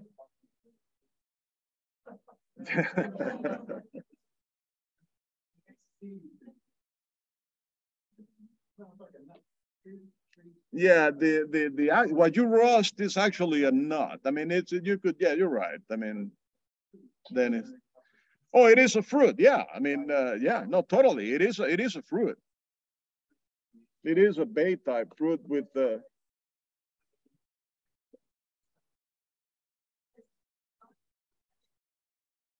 no, it's more of a variety thing. What roast does, it's increase the acidity. You burn it to the point that you kind of extract the oils in that coffee. See, the lighter the roast, the closest to what that variety flavor should be. As you increase, and that's why the medium roast is sort of the happy medium between, you know, having a kind of a decent darkness coffee and still showcasing some of the variety flavors. And especially when you get into this honey or natural processed coffee, which tend to have higher sugar content, I mean, more sugar, or because they are dry with the some of the mucilage on, and that's what the processing methods are. And I will talk about it later. I mean, hopefully, if I keep talking. I have a question with that. What's the dwarf yellow? It can be one of many varieties. I mean, yeah, the different varieties will have either yellow, red, pink. Also, yellow forms are different. Yeah, but typically, I mean, I would say it's probably a Catuai, yellow Catuai. Yeah, it's probably a yellow Catuai, but there is a yellow Catura, there is Icatu that comes in yellow as well. Yeah, several varieties have a yellow and a red version of them. Yeah, and they behave different. Like for example, in Hawaii, the Kauai Coffee Company, they grow primarily yellow Catuai, and essentially because it comes off the plant a lot easier. They're kind of be shorter. Yeah, they are kind of a mid, probably semi-dwarf, and we'll talk about plant structure in a minute if we get to it. So taxonomy, it's Rubiaceae family, just the coffee or madder family. Genus Coffea, with about 100 to 120 species. And only 3 species are commercially relevant. This is the Arabica, which encompasses about 70 to 80% of the coffee that is grown for consumption. And then the Coffea canephora, which is the Robusta, and a few lines of eugenioids, which is kind of the heirloom varieties that we were talking about. And Liberica also is grown commercially, but very marginally. It's not a huge species grown. Arabica is a genus and a species for Arabica coffee. Coffea canephora is for the Robusta coffee. Eugenioids, it's again, this is grown mainly in Africa in smaller quantities, and it is a diploid parent of Coffea arabica. Remember when we talked about the 2 lines of Typica and the Bourbon lines, and the other one is Liberica, but again, very little commercial value, although it does have some. Is that why the is a tetraploid? Yeah. So how many types of coffee? Essentially, we have 2. I mean, either the Arabica or the Robusta. Those are the 2 main things. And differences, the taste. I mean, Arabica, it's got the better taste, the better flavor. Robusta is typically described as burnt rubber. So I don't know if that sounds appealing to you, but that is, flavor is not good. Caffeine content, Robusta has about twice the amount that Arabica has. And that's why it is used in espressos, you know, and usually it's a darker roast coffee. So 2.7% versus 1.5%. And that gives it the bitter flavor. In terms of price, Arabica sells, well, Robusta sells are by about 60% of the value of Arabica coffees, and that fluctuates, obviously. So if you get $1 for an Arabica coffee, you get about 60 cents to the pound for the Robusta. But Taylor, it's a lot bigger. Yeah, not necessarily. The beans tend to be small, rounder. The plants are much bigger, and they are more vigorous, higher productivity. I mean, they are bulletproof, are resistant to nematodes, resistant to the fungus that causes rust. But yeah, but the flavor. And some countries don't allow it. Honduras, for example, does not allow Robusta to be grown because they say that it will diminish the perception of quality for Honduran coffee. Colombia, they grow it. It's very restricted. They don't necessarily grow it in large quantities, but it's not illegal. Brazil grows probably about 80-20, 70-30, 70 Arabica versus 30 Robustas. Southeast Asia it's because of it's grown in lowlands. Robusta is also called like lowland coffee, so it grows in the Southeast Asia, and that's pretty much all they grow. Yeah, and more. I mean, it's a much stronger plant. Even today now, there are Robusta is being used as a rootstock for some Arabica coffees, especially if you're growing them on on nematode infested soils or areas that we wanted to do a trial here to see if robusta rootstocks would be more drought tolerant and get a stronger plant for this type of environment. But again, haven't gotten funding to do it, and so we play with seedlings. Plant height and bean shape. Robusta plants are massive, taller. Beans tend to be rounder, and whereas Arabica, even if the more heirloom the variety, the longer the beans. I mean, they tend to be kind of elongated, skinny and long. Chlorogenic acid or CGA content, which is kind of an antioxidant component or chemical in the coffee. And also the thirst insect is much higher in Robusta than it is in Arabicas. And again, Arabica accounts for about 75% of the coffee grown in the world, and Robusta makes up the 25%. So we have varieties, cultivars, and hybrids, and variety is just below the species, and these are pretty stable in many ways.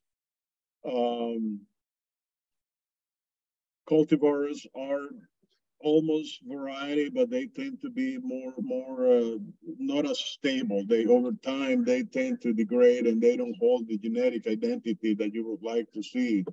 And then the hybrids we mentioned is a combination of two different species, and primarily between the hybrid from Timor and and some of these other descendants of Bourbon that have been hybridized, and where we get the heterozygosity and the vigor and some resistance to leaf rust. Although, as we say in agriculture, I don't know if you've seen this saying that diamonds are forever, right? So the saying in ag is that diamonds are forever, but resistance is not.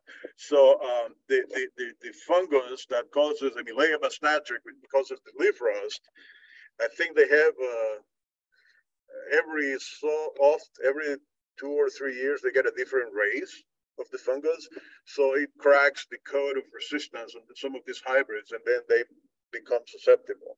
So they are mostly tolerant, not necessarily resistant, and it doesn't last long. For example, Honduras, there was a variety called Empira, which was promoted in the 80s as a resistant variety. Now it's susceptible to the fungus, and people are replacing it with other varieties that are showing more tolerance to it. Yes, sir.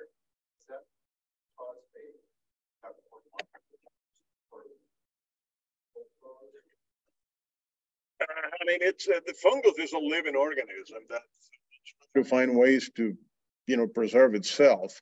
So I think the same way coffee plants mutate, the fungus does the same thing in different. I mean, and on the right conditions of high humidity, temperature, the fungus will propagate and go through multiple cycles, and then out of those, one of them will be able to crack the code and.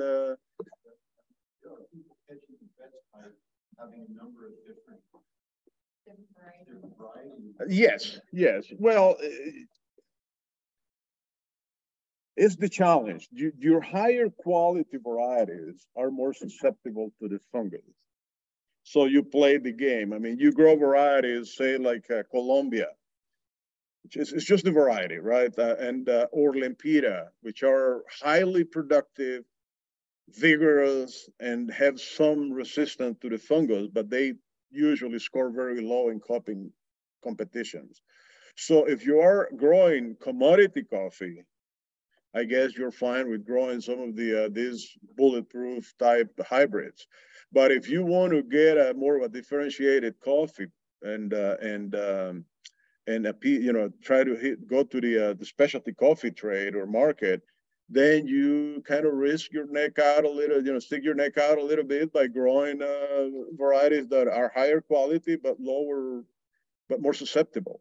I mean, and disease management is a challenge because there is a three-legged monster. I mean, you have to have the genetics of the plant, the environment, and then nutrition. I mean, those three, nutrition plays a huge role in terms of how tolerant the plants are to the fungus, but again, you get negative, sometimes you get days and days of rain and high temperature and boom, the fungus just explode. So it is a balance. I mean, it all depends what you as a producer want to do what market you're going for, and then you choose varieties that will fit that profile. It's not a problem here though. No, we don't have the rust. Yeah, right. No. It's out in salvage only, do they have, do they use like stocks or what modify the plant? No, I would say 95, probably higher % of the coffee farms are seedlings. Yeah. So they're They, usually through the seed. yeah, propagated by seed.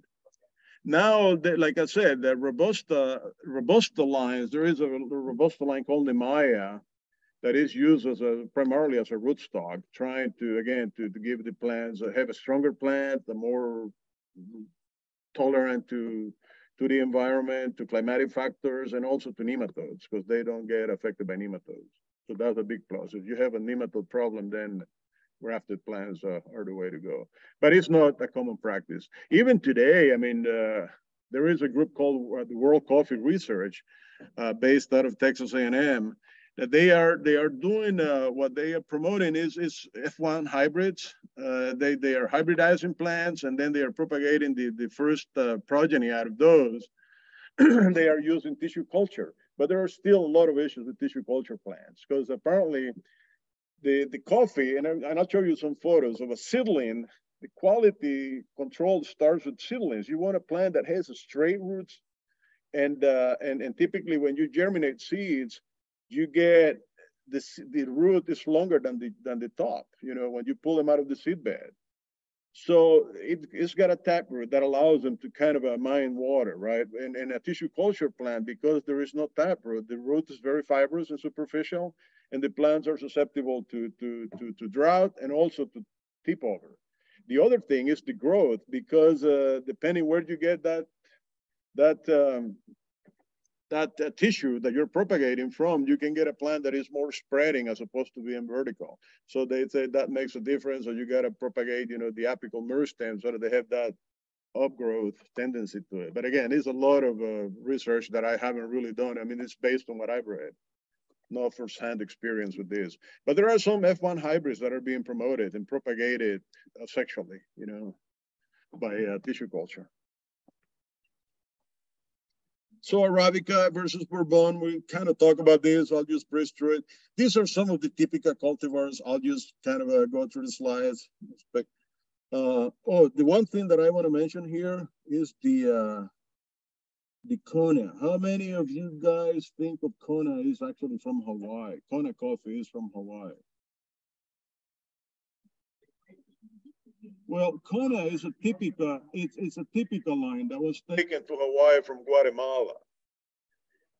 Yeah, but somehow, this talk about the terroir plays a big factor. So the variety itself sort of produces some specific characteristics that makes it different than what you would get from the same line. I mean, and I don't know if anybody's compared in a cupping competition, the Typica from Guatemala, and who knows which farm it went from. Versus what's grown in Hawaii as a Kona coffee. But yeah, it's a typical line that is known as.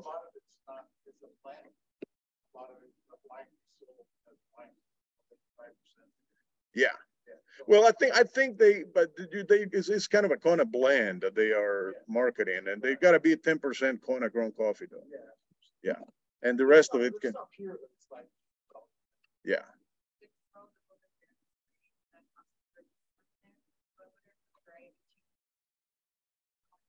Well, no, that's what I'm saying. That's where the terroir comes into play. Yeah. It's like wine. I mean, and right now, there is people that are getting into this coffee fermentation. I mean, the biggest thing with coffee is fermentation, what type of fermentation you use and what kind of yeast or organism you use to enhance the fermentation. So a lot of people are actually doing, isolating what microbes are in coffee farms to try to propagate them and grow them and culture them and then use them to enhance the flavor of that particular coffee. I mean, it's a lot of stuff that is kind of way over my head, but a lot of interesting things happening with fermentation in coffee to trying to differentiate it, to get into these unique quality attributes that through the fermentation process. Bourbon cultivars, again, a whole bunch of them, Typica bourbon crosses. The Timor hybrid, I mentioned this, is a naturally occurring cross between Canephora and Arabica, and that was the origin of many other hybrids. The question though, and I asked this from some coffee presentations, I mean, what happens if you keep inserting more Timor hybrid genes into Arabica coffees? At what point, you know, or when, how far can you go before we have to stop calling it Arabica? And then, okay, well, you know, we kind of do these crosses, get to the point where we get the resistance we want, and then we back cross it to try to bring back the Arabica component to it. But again, the Arabica, it's sort of a diluted term because of that, because we're inserting more genes or more of the Timor hybrid into, which is a Canephora, into some of these varieties. And yet some of them, like, I mean, you're hybridizing and you're getting a ton of different, I mean, thousands of plants. Some of them end up having good flavor profiles, even if they are hybrids. So as you can see, the plants, I mean, that's a massive, huge leaves. Yeah, it's just a bulletproof plant. And there's a number of, like I mentioned, varieties that have a Timor hybrid origin that are grown commercially these days. And then these are a lot of Ethiopian and Sudanese coffees that tend to be more on the heirloom type that I was telling you, and the geisha is by far the most popular of them all. Then you have Rumé Sudan, that is quite popular as well. And which other one? Sidamo is quite popular. The one I'm familiar with. Those are the two that I'm most familiar with out of this bunch. Coffee structure. So you have plants, some of these hybrid coffee plants can be a dwarf or a semi-dwarf or a tall plant. The typical lines or heirloom types tend to be on the tall side. They, the inner nodes are longer distance. The angle is more like a 45-degree angle, maybe less than a 45-degree, and they are kind of lanky. They look tall and lanky, so when they get loaded, they get droopy because of the weight. And if you don't manage the height, they can get up to 10, 12 feet high. I mean, to the point that you have to hook them, you know, to bring them down and bend them to harvest them by hand. The Caturra type, they tend to be dwarf. And then some of the hybrids that I mentioned tend to be kind of in between, you know, tend to be like, you know, but usually in a commercial farm, you try to top them at about 180, you know, 6 feet high. About my height, you top them, and then you remove the apical shoot, and then you manage that height once they reach 6 feet, and then you just keep kind of removing the shoots that come out, trying to grow high. Because as you know, when you prune a plant, all you do is stimulate new shoots to come out of that point, right, when you make the cut. So it's a practice to kind of remove those shoots as they start emerging, because you want to grow the stem and you want that plant to feed the branches, lateral branches that are below.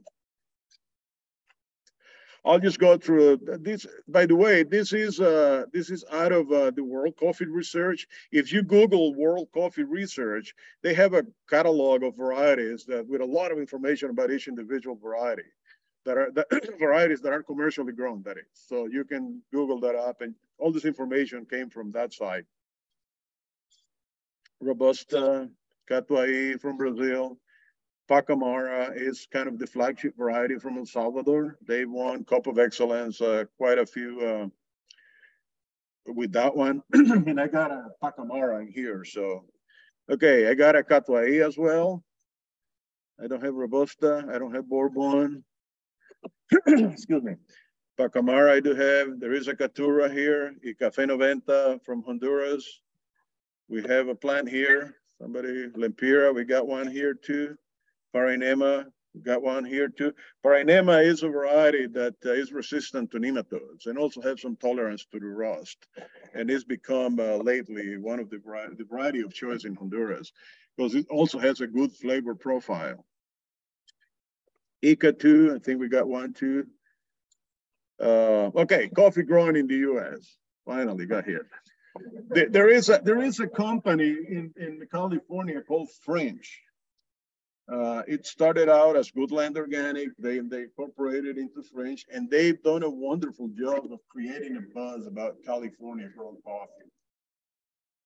They've started out with a former colleague, Mark Gaskell. I think he brought some seeds from El Salvador in the 90s, early 90s, then gave him to Jay Roski, who is the owner of Goodland Organics, president, founder of French.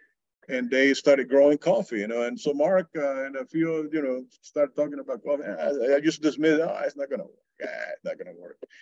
And, but they kept plugging along. And over the years, Jay convinced quite a few people in San Diego County, in Southern California, really from Goleta, I think where they are, Santa Barbara County, all the way down to San Diego, to start growing coffee commercially. And I kept dismissing them to the point that we were getting enough questions, you know, from people in San Diego County, how about coffee? You know, is it working?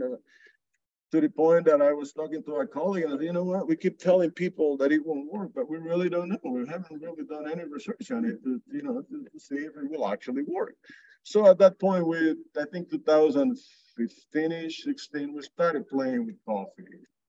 Trying to grow plants. One of the biggest thing was plant availability, because plants were selling at a significantly high price, you know, at about $25 a plant or so. And we thought, hey, maybe we can learn how to grow these plants at a much lower price, right? And so we started doing that. And also we wanted to see about the availability, the adaptability of the plants to different microclimates in San Diego. So first batch of plants, I think 2015 or 16, we gave them out to our master gardeners or some rare fruit growers as well, got some of the plants.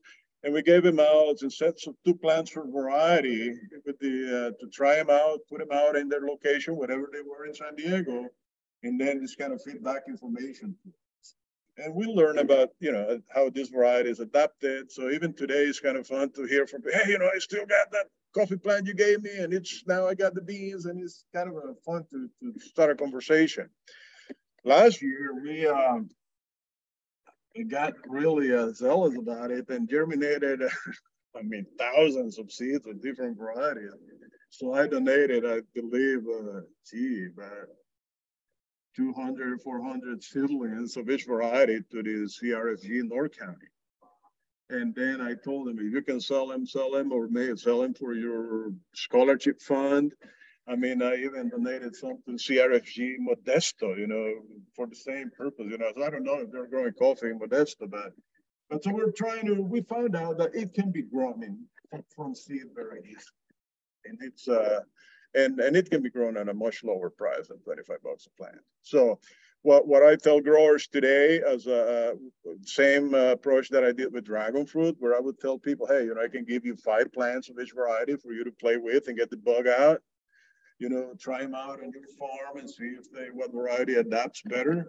But I won't give you, you know, plants enough to start a farm. You know, you can find another source after a while, but at least you get some familiarity with different varieties and how they adapt.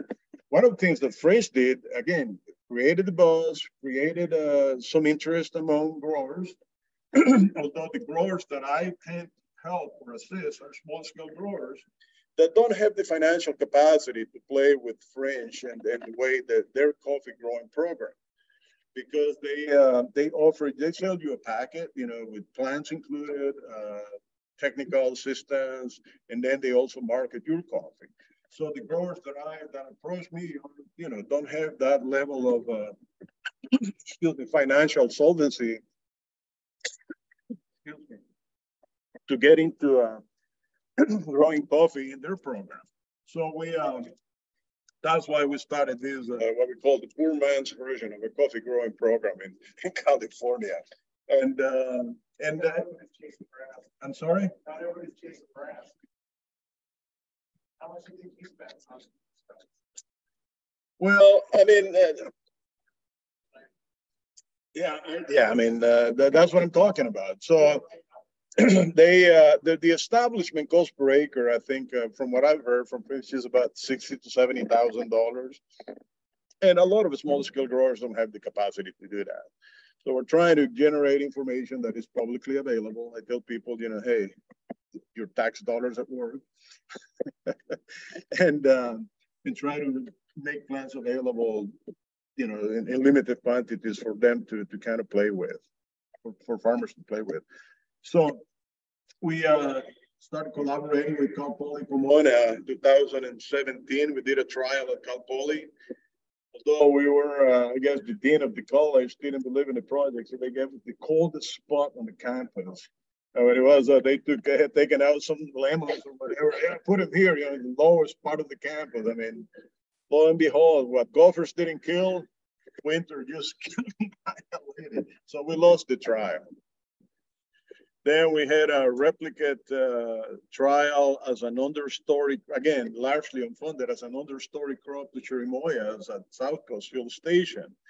Realized that chirimoyas provide too much shade. The plants were fine, but they were like dormant. They didn't do anything. So at some point, Darren Haver, the director, said, you know, Ramiro, come get your plants. We don't want them in the chirimoyas because people are kind of tripping over them or whatever. And so we rescue them. And I'll show you some of those plants in what I now call my coffee forest, you know, that I have in Irvine in a lot house. Yes, ma'am. Is it better to have another tree, two trees together? Coffee plants? No, coffee it doesn't make a difference with coffee. I mean, it's self-fertile, self-pollinating for the most part. Yeah, one plant will produce your coffee. But I'll talk about some of the issues. So, yeah, coffee has great potential, both as a commercial crop. The jury is still out. We don't know. There's a lot of work to be done to make that claim. But it makes a wonderful house plant. I mean, beautiful foliage. You can grow them in pots. They do extremely well. I would say go with a 15-gallon pot. Some of our members have them. They just go by and pluck off the berry and eat to give them a little bit of a boost. Yeah, totally. I was joking with someone, hey, you know, maybe you can sell chocolate dip coffee cherries. You know, you get a kick. I mean, it's kind of an acquired taste. You know, and different varieties will have different flavor and different sweetness. And but yeah, you can you can pop it in your mouth and squeeze the juice inside of it, and then get that mucilage off the beans. And I mean, that's what civet cats do in Southeast Asia, right? You heard of the kopiluwak?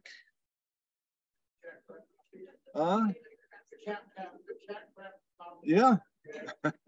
There is a civet cat in Southeast Asia that eats coffee as part of their diet. So they digest the pulp, but expel the beans in nice little cylinders of coffee, right? So people used to go out in the forest and harvest, you know, collect the poop from these cats, and then wash it and then process it and then sell it. And they used to sell in Great Britain for $800 a pound. It's kopiluwak. The bad part about it is that people found out, so they started, instead of harvesting coffee, they would harvest the cats and put them in cages and then force feed them coffee and make them poop coffee all day. The challenge is that the lifespan of these cats diminished because that was a mono diet, and coffee was one of the ingredients in their diet, but not necessarily everything. So that created a animal rights movement against kopiluwak coffee, but still, I mean, pretty pricey and a specialty, if you will. So very limited commercial coffee production. There are several success stories about people having a plant or two. I've seen them from Costa Mesa, Fallbrook, Vista, all over the place, and they get loaded with coffee. San Pasqual Valley, do they grow much over there? Seems like a pretty good growing area. Yeah, I wouldn't be surprised, but I don't know of anyone growing coffee in there. People growing with fringe are primarily Oceanside. Mike Milano at the Flower Fields, I think, has a very productive plot up there, probably about half an acre. And they also have another piece in Oceanside, Temecula, a few guys in Valley Center. But usually coffee is an understory crop. I mean, they grow, but they don't, but the right shade of coffee is gonna be like at least 6 to 10 feet above the canopy of coffee. And avocados, because the way we grow them, don't necessarily provide the right shade because they tend to grow low to the ground, right? So they grow them adjacent to it so that they intercept light. But again, it's not necessarily a good shade tree for coffee, which is kind of what the original intent was. Then they try to grow them in full sun here, but that the plants get confused and they just don't know what the heck to do. I mean, they grow shoots when they should be blooming, so they get crowded. I mean, you get the typical growth cycle for a plant is you get a single trunk going up, you get your laterals, that's where you get your coffee, and you get your coffee and your year-old branches. So you get those laterals out and the whatever is 1 year old at the time, once they reach maturity, and then production keeps going up, right? In the newer shoots, you top them, then you start growing sublaterals, and you get your coffee in the sublateral branches. But the way we see it, I have plants in full sun, and I've seen it with other plants that are in full sun. You get these plants that are so crowded. It's all over the place. The plants get too confused with the, they don't know how to grow properly, if you will. Does that cause more vegetative growth? Yeah. Less bean production? Pretty much, yeah. That is a challenge. And I mean, it just doesn't create doesn't allow for enough light and, airflow and all those different things. So, so are you doing a test for like shade crops, like Albizia and Woodbine? Yeah, but it is expensive to do in San Diego. So if somebody asked me today how to grow coffee, I would say, put them under a shade. Create a 40% at least shade structure. If you're going to plant 500 plants, for example, put them on a compact type planting, 7 by 3 feet, 7 between rows, 3 feet between plants, under shade, and then you cater to them what they need, as opposed to spreading them out in 500 plants over an acre, right? And then you tender to those plants, you cater for them, and I'll show you how they grow under shade in a lot house, because there is significant difference between how they behave in a shade, under shade, 50% shade, versus in the field. So I think shade makes a big difference in terms of. Well, potentially, we haven't gotten that far yet, but to do the comparison, yeah. Yep. And the other thing is that the coffee, that the ratio that I was telling you, 5 pounds of cherries to 1 pound of green coffee in the coffee growing regions on average. Here, I think that ratio is anywhere between 10 to 12 pounds of cherries.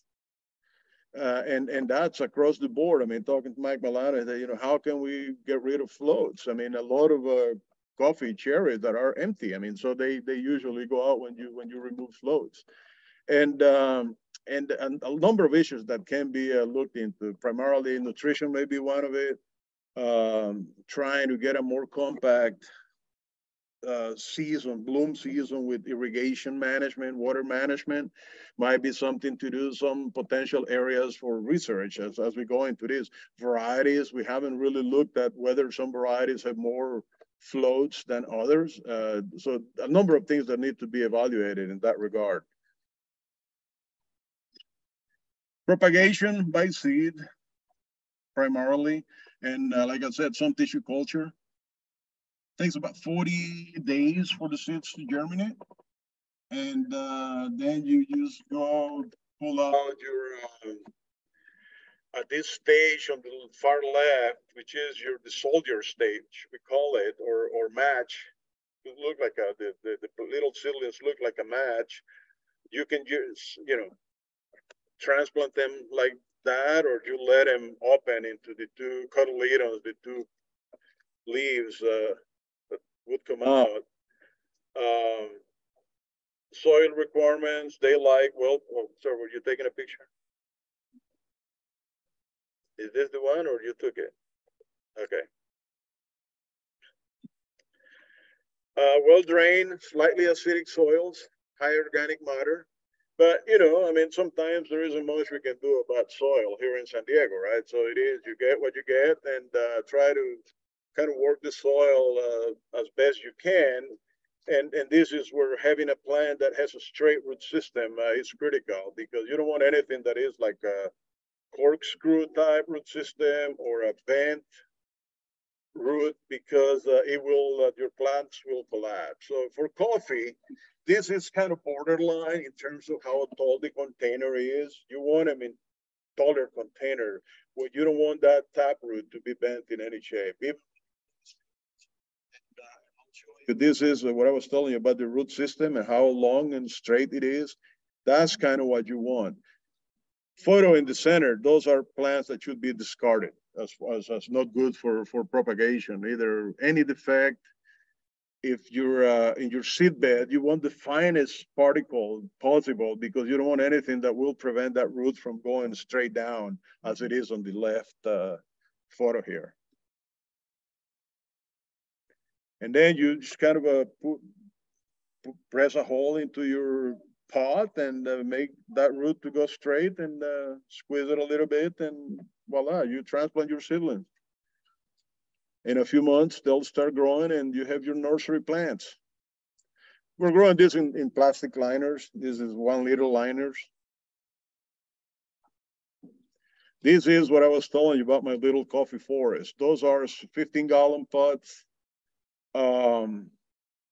The plants have a single trunk, as I was telling you, they behave, and these are the plants I rescue. That's the other thing, that they were not, they were neglected initially. These are the ones that I rescued from my trial under the chirimoyas.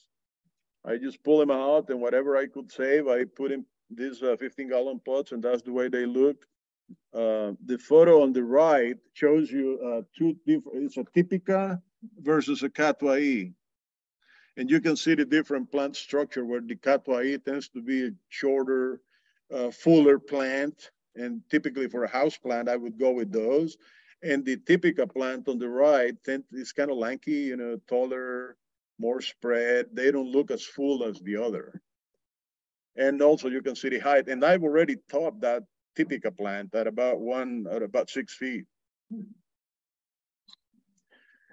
Water requirements.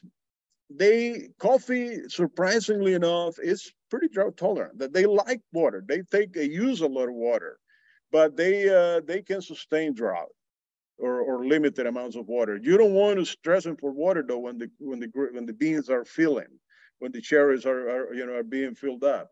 So for young plants, you know, more frequency than quantity is probably better. So a gallon a week. And then go by feel. But I'll show you some photos of something that happened at my with my nursery plants in Irvine. The other thing is coffee water or rainwater plays a huge part in terms of the seasonality of coffee. Like Honduras, for example, the western part of Honduras, which is where most coffee is grown, we don't get any rain from December to about April. I mean, occasional light rains. So you go to coffee farm, that's when the harvest season is. So they can dry them out as natural, you know, patio drying coffee. It's quite common to see there, it's sun-dried. And you go to that region in March, April, and go through by coffee farms. I mean, the trees look like this. I mean, it's like they are dead, you know. They don't drop the leaves, but they just look kind of droopy, and really, they've lost they look terrible. And then first rains in May, those plants come to life, and 15 days later or so, they just explode with flowers. So there is a guy from El Salvador I was talking to about it. He said, you know, it's been quantified that coffee needs about 35 millimeters of water to trigger the onset of bloom. You know, the crop has to receive like 35 millimeters of water, which is what is it, about an inch change, before, you know, to onset bloom. And that way they just explode, you know, and this kind of a very uniform bloom. And then 9 months later, you start, you know, you harvest your coffee. So that's one of the things that we will try to play with here, whether to stress the water, the plants for water as they approach the onset of bloom, and then hit them with water. In Hawaii, they argue that sprinkle that water making contact with the buds also has a stimulating effect on the bloom, that it stimulates the plants differently than just water them, with drip irrigation. So trying to stress them for water, then just hit them with an overhead irrigation and maybe some 35 millimeters or something to see if we can get a more compact bloom. But this is what I wanted to show you. Photos on the left, I had some plants sorry, this isn't the lot house, may not be as clear, but the picture on the left shows, I went to Honduras for a couple of weeks. Tony Pacheco, an assistant that helps maintain things in Irvine, got really sick and didn't water the plants for 10, 12 days. So I get back and I found them the way they look on the left photos. And I say, oh my God, I lost them all. So I kind of, typically what I do when I see things like these, I just say, I'll water them and walk away and see what happens. So I went back and obviously whatever was dry. So I pulled out the plants that look more damaged and are the ones that you see on the ground in the second set of photos. Can you distinguish that? Hardly, right? So the third set of photos is they look dry. I kept watering them, but they look dead, right? They thought they were gonna go, they were all gone. And then I decided, okay, I'm gonna stump this and just to see what happened. So I cut them up about 4 inches off the ground. And my God, the stem was still alive. And I said, well, we'll see what happens. So they all started sprouting back after going through that. And so today, one of you is going to be the proud owner of a survivor. This is what the planet goes. So what looked totally dead, it's now coming back to life. So they like water, but they can withstand, they have some drought tolerance because of the, again, in a container, it's kind of hard to assess, but in the ground, they have a deeper root system that allows them to kind of pull water from down below. So in terms of fertilizer, I would say they like potassium. So it's kind of the way we do it is, I would say 3-1-2 is kind of what we go for. 3 parts nitrogen, 1 phosphorus, 1 and 2 potassium, if you know what I mean, in an NPK type formula. So for every 3 parts nitrogen, 1 part phosphorus, and 2 parts potassium. Usually more potassium towards the fruiting season. Any fertilizer, bottom bloom, type fertilizers will work, for a house plant. And small amounts, you don't want to burn them. I've done that. I applied, and if you apply the fertilizer, make sure you don't apply it right next to the stem. Kind of go around it, separate from the little bit distance from the base of the plant. Do they adapt well to foliar fertilization? Yeah, they respond pretty well. Yeah, but I wouldn't, use that as a substitute for ground fertilizer. If you have them in pot, if you have a house plant, yeah, you can just kind of give him a shot of diluted, and you want to keep that foliage green, yeah. Flowers are small. It's amazing in my little coffee forest when they're in full bloom, the jasmine scent that you can, it just smells great. And people say you can harvest the flowers and make tea out of it, but I don't know, that's kind of tedious. Although they're quite numerous. But yeah, you can use them that way. Wow, that's amazing. 90% of the flowers pollinated by the time they're open. Yeah. And harvesting is done by hand. The flowers on the right, the 2 lower, that's the flower fields. We just happened to be there when they were harvesting. Yes, sir. Just out of curiosity, in California, what are pickers paid per hour to harvest coffee? I would say is minimum wage, whatever that is. And I mean, and today is what, 15? Everybody knows what minimum wage is today? Yeah, 15 and change, right? I would say that would be the minimum. In the coffee growing region, it's kind of a piece rate. You get paid by the either a pound or by some sort of measure unit. Yeah, and I mean it's pretty labor intensive because,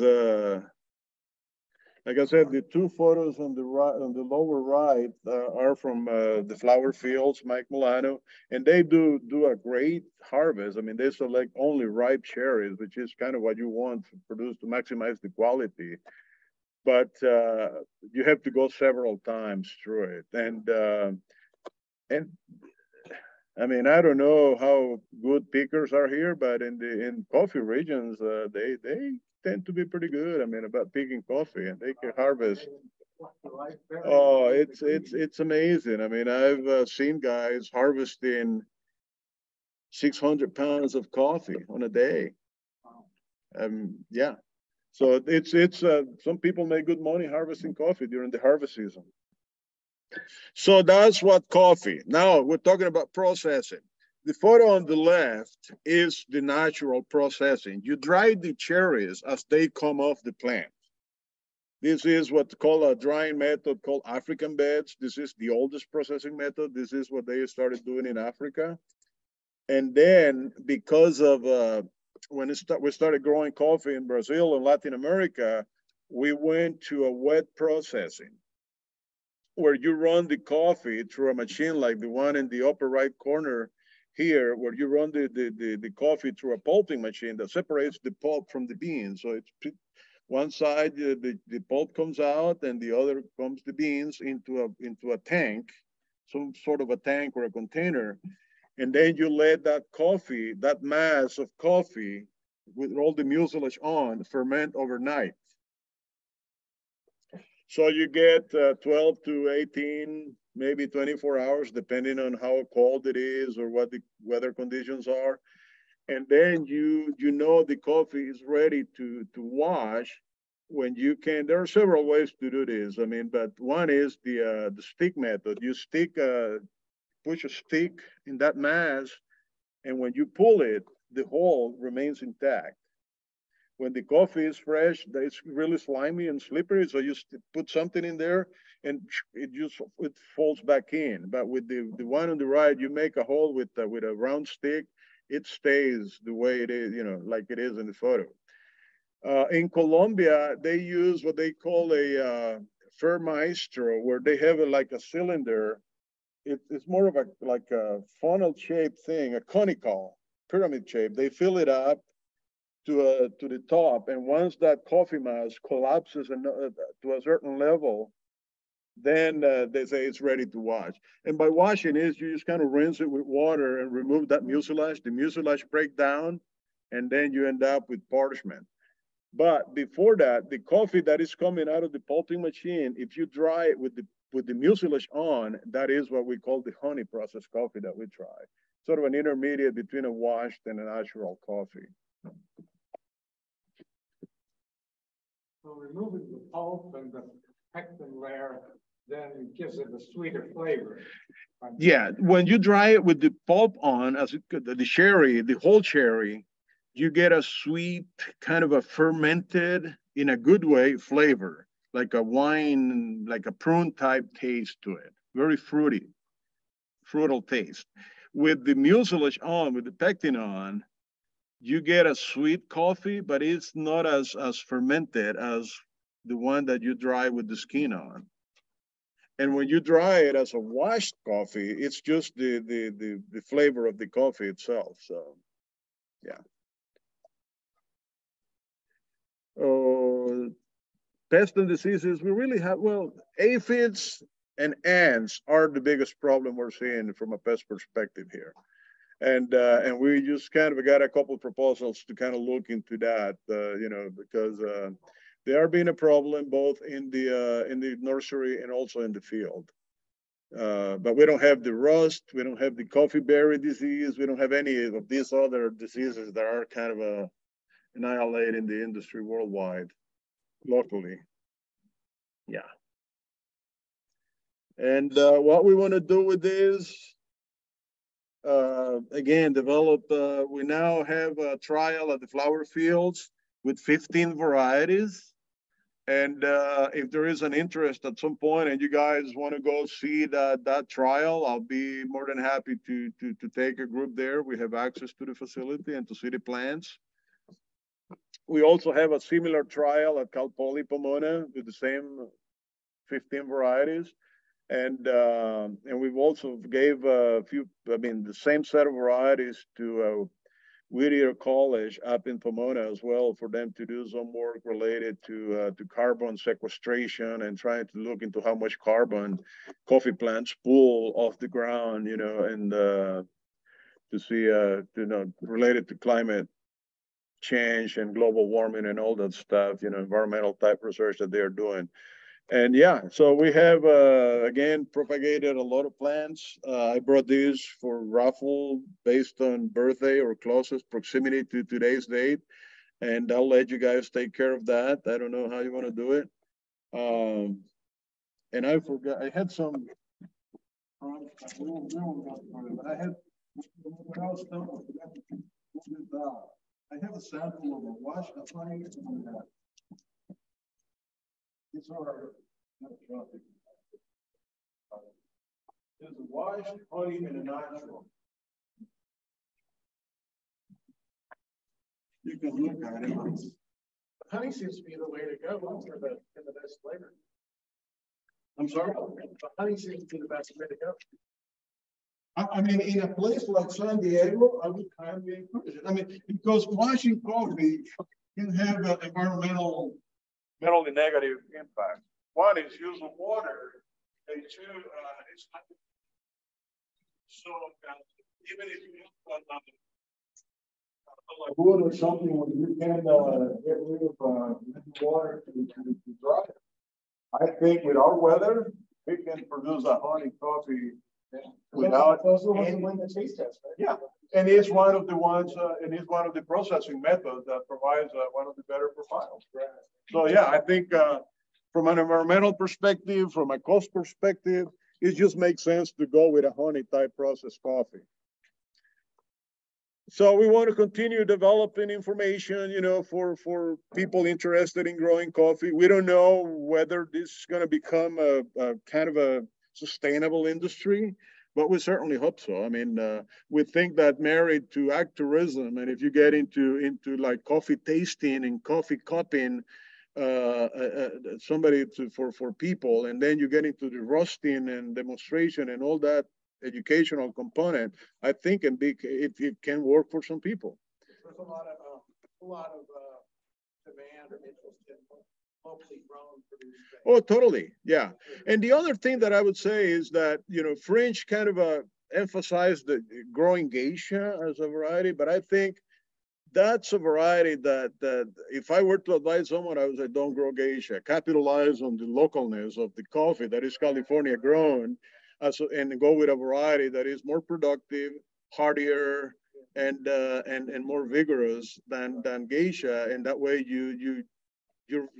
your fight is not as hard as. Is the South Coast garden similar near where the avocado garden is that they do, where they have the avocado repository and everything? Yeah, it is the same facility location. Yeah. We don't have a coffee trial there though. I had a demonstration planting, but the plants, most of them died. I neglected them equally. Julie Frank sure helped us with avocado. Yeah, no, she's there with you. Yeah, Danny and all those guys, they do a lot of work. Well, that's kind of the story we have with coffee, the unfinished story, but yeah, looking forward to more results. Yeah, it's a challenge that, even in the tropics, or, in other third world countries, to pay the workers to make profit for the farmers. But here with local local value, like Jason Mraz, some of his country sells for 200 a pound. Yeah, I mean, so like that's where you can maybe make a profit. well, that's the challenge, though. It's how many Jason Mrazes there are. You know, I mean, it's because it's kind of what I was telling you. I was telling someone they did a cup in, I think, a Brew Rock roasters one of these a couple of years ago, and they were selling a little 4-ounce pack of coffee for about $100 or something. And then I told some, yeah, but some people would pay $100 just to shake, you know, Jason's hand. You know, the coffee is out of the, and that, yeah.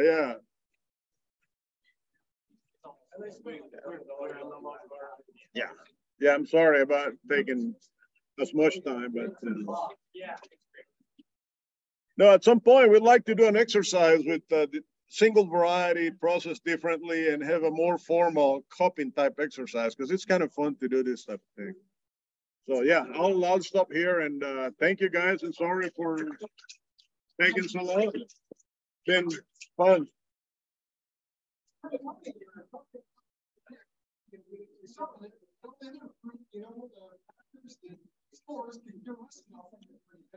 They just want something to share. It's good. Well, yeah, and then in coffee itself, it's a commodity. I mean, it's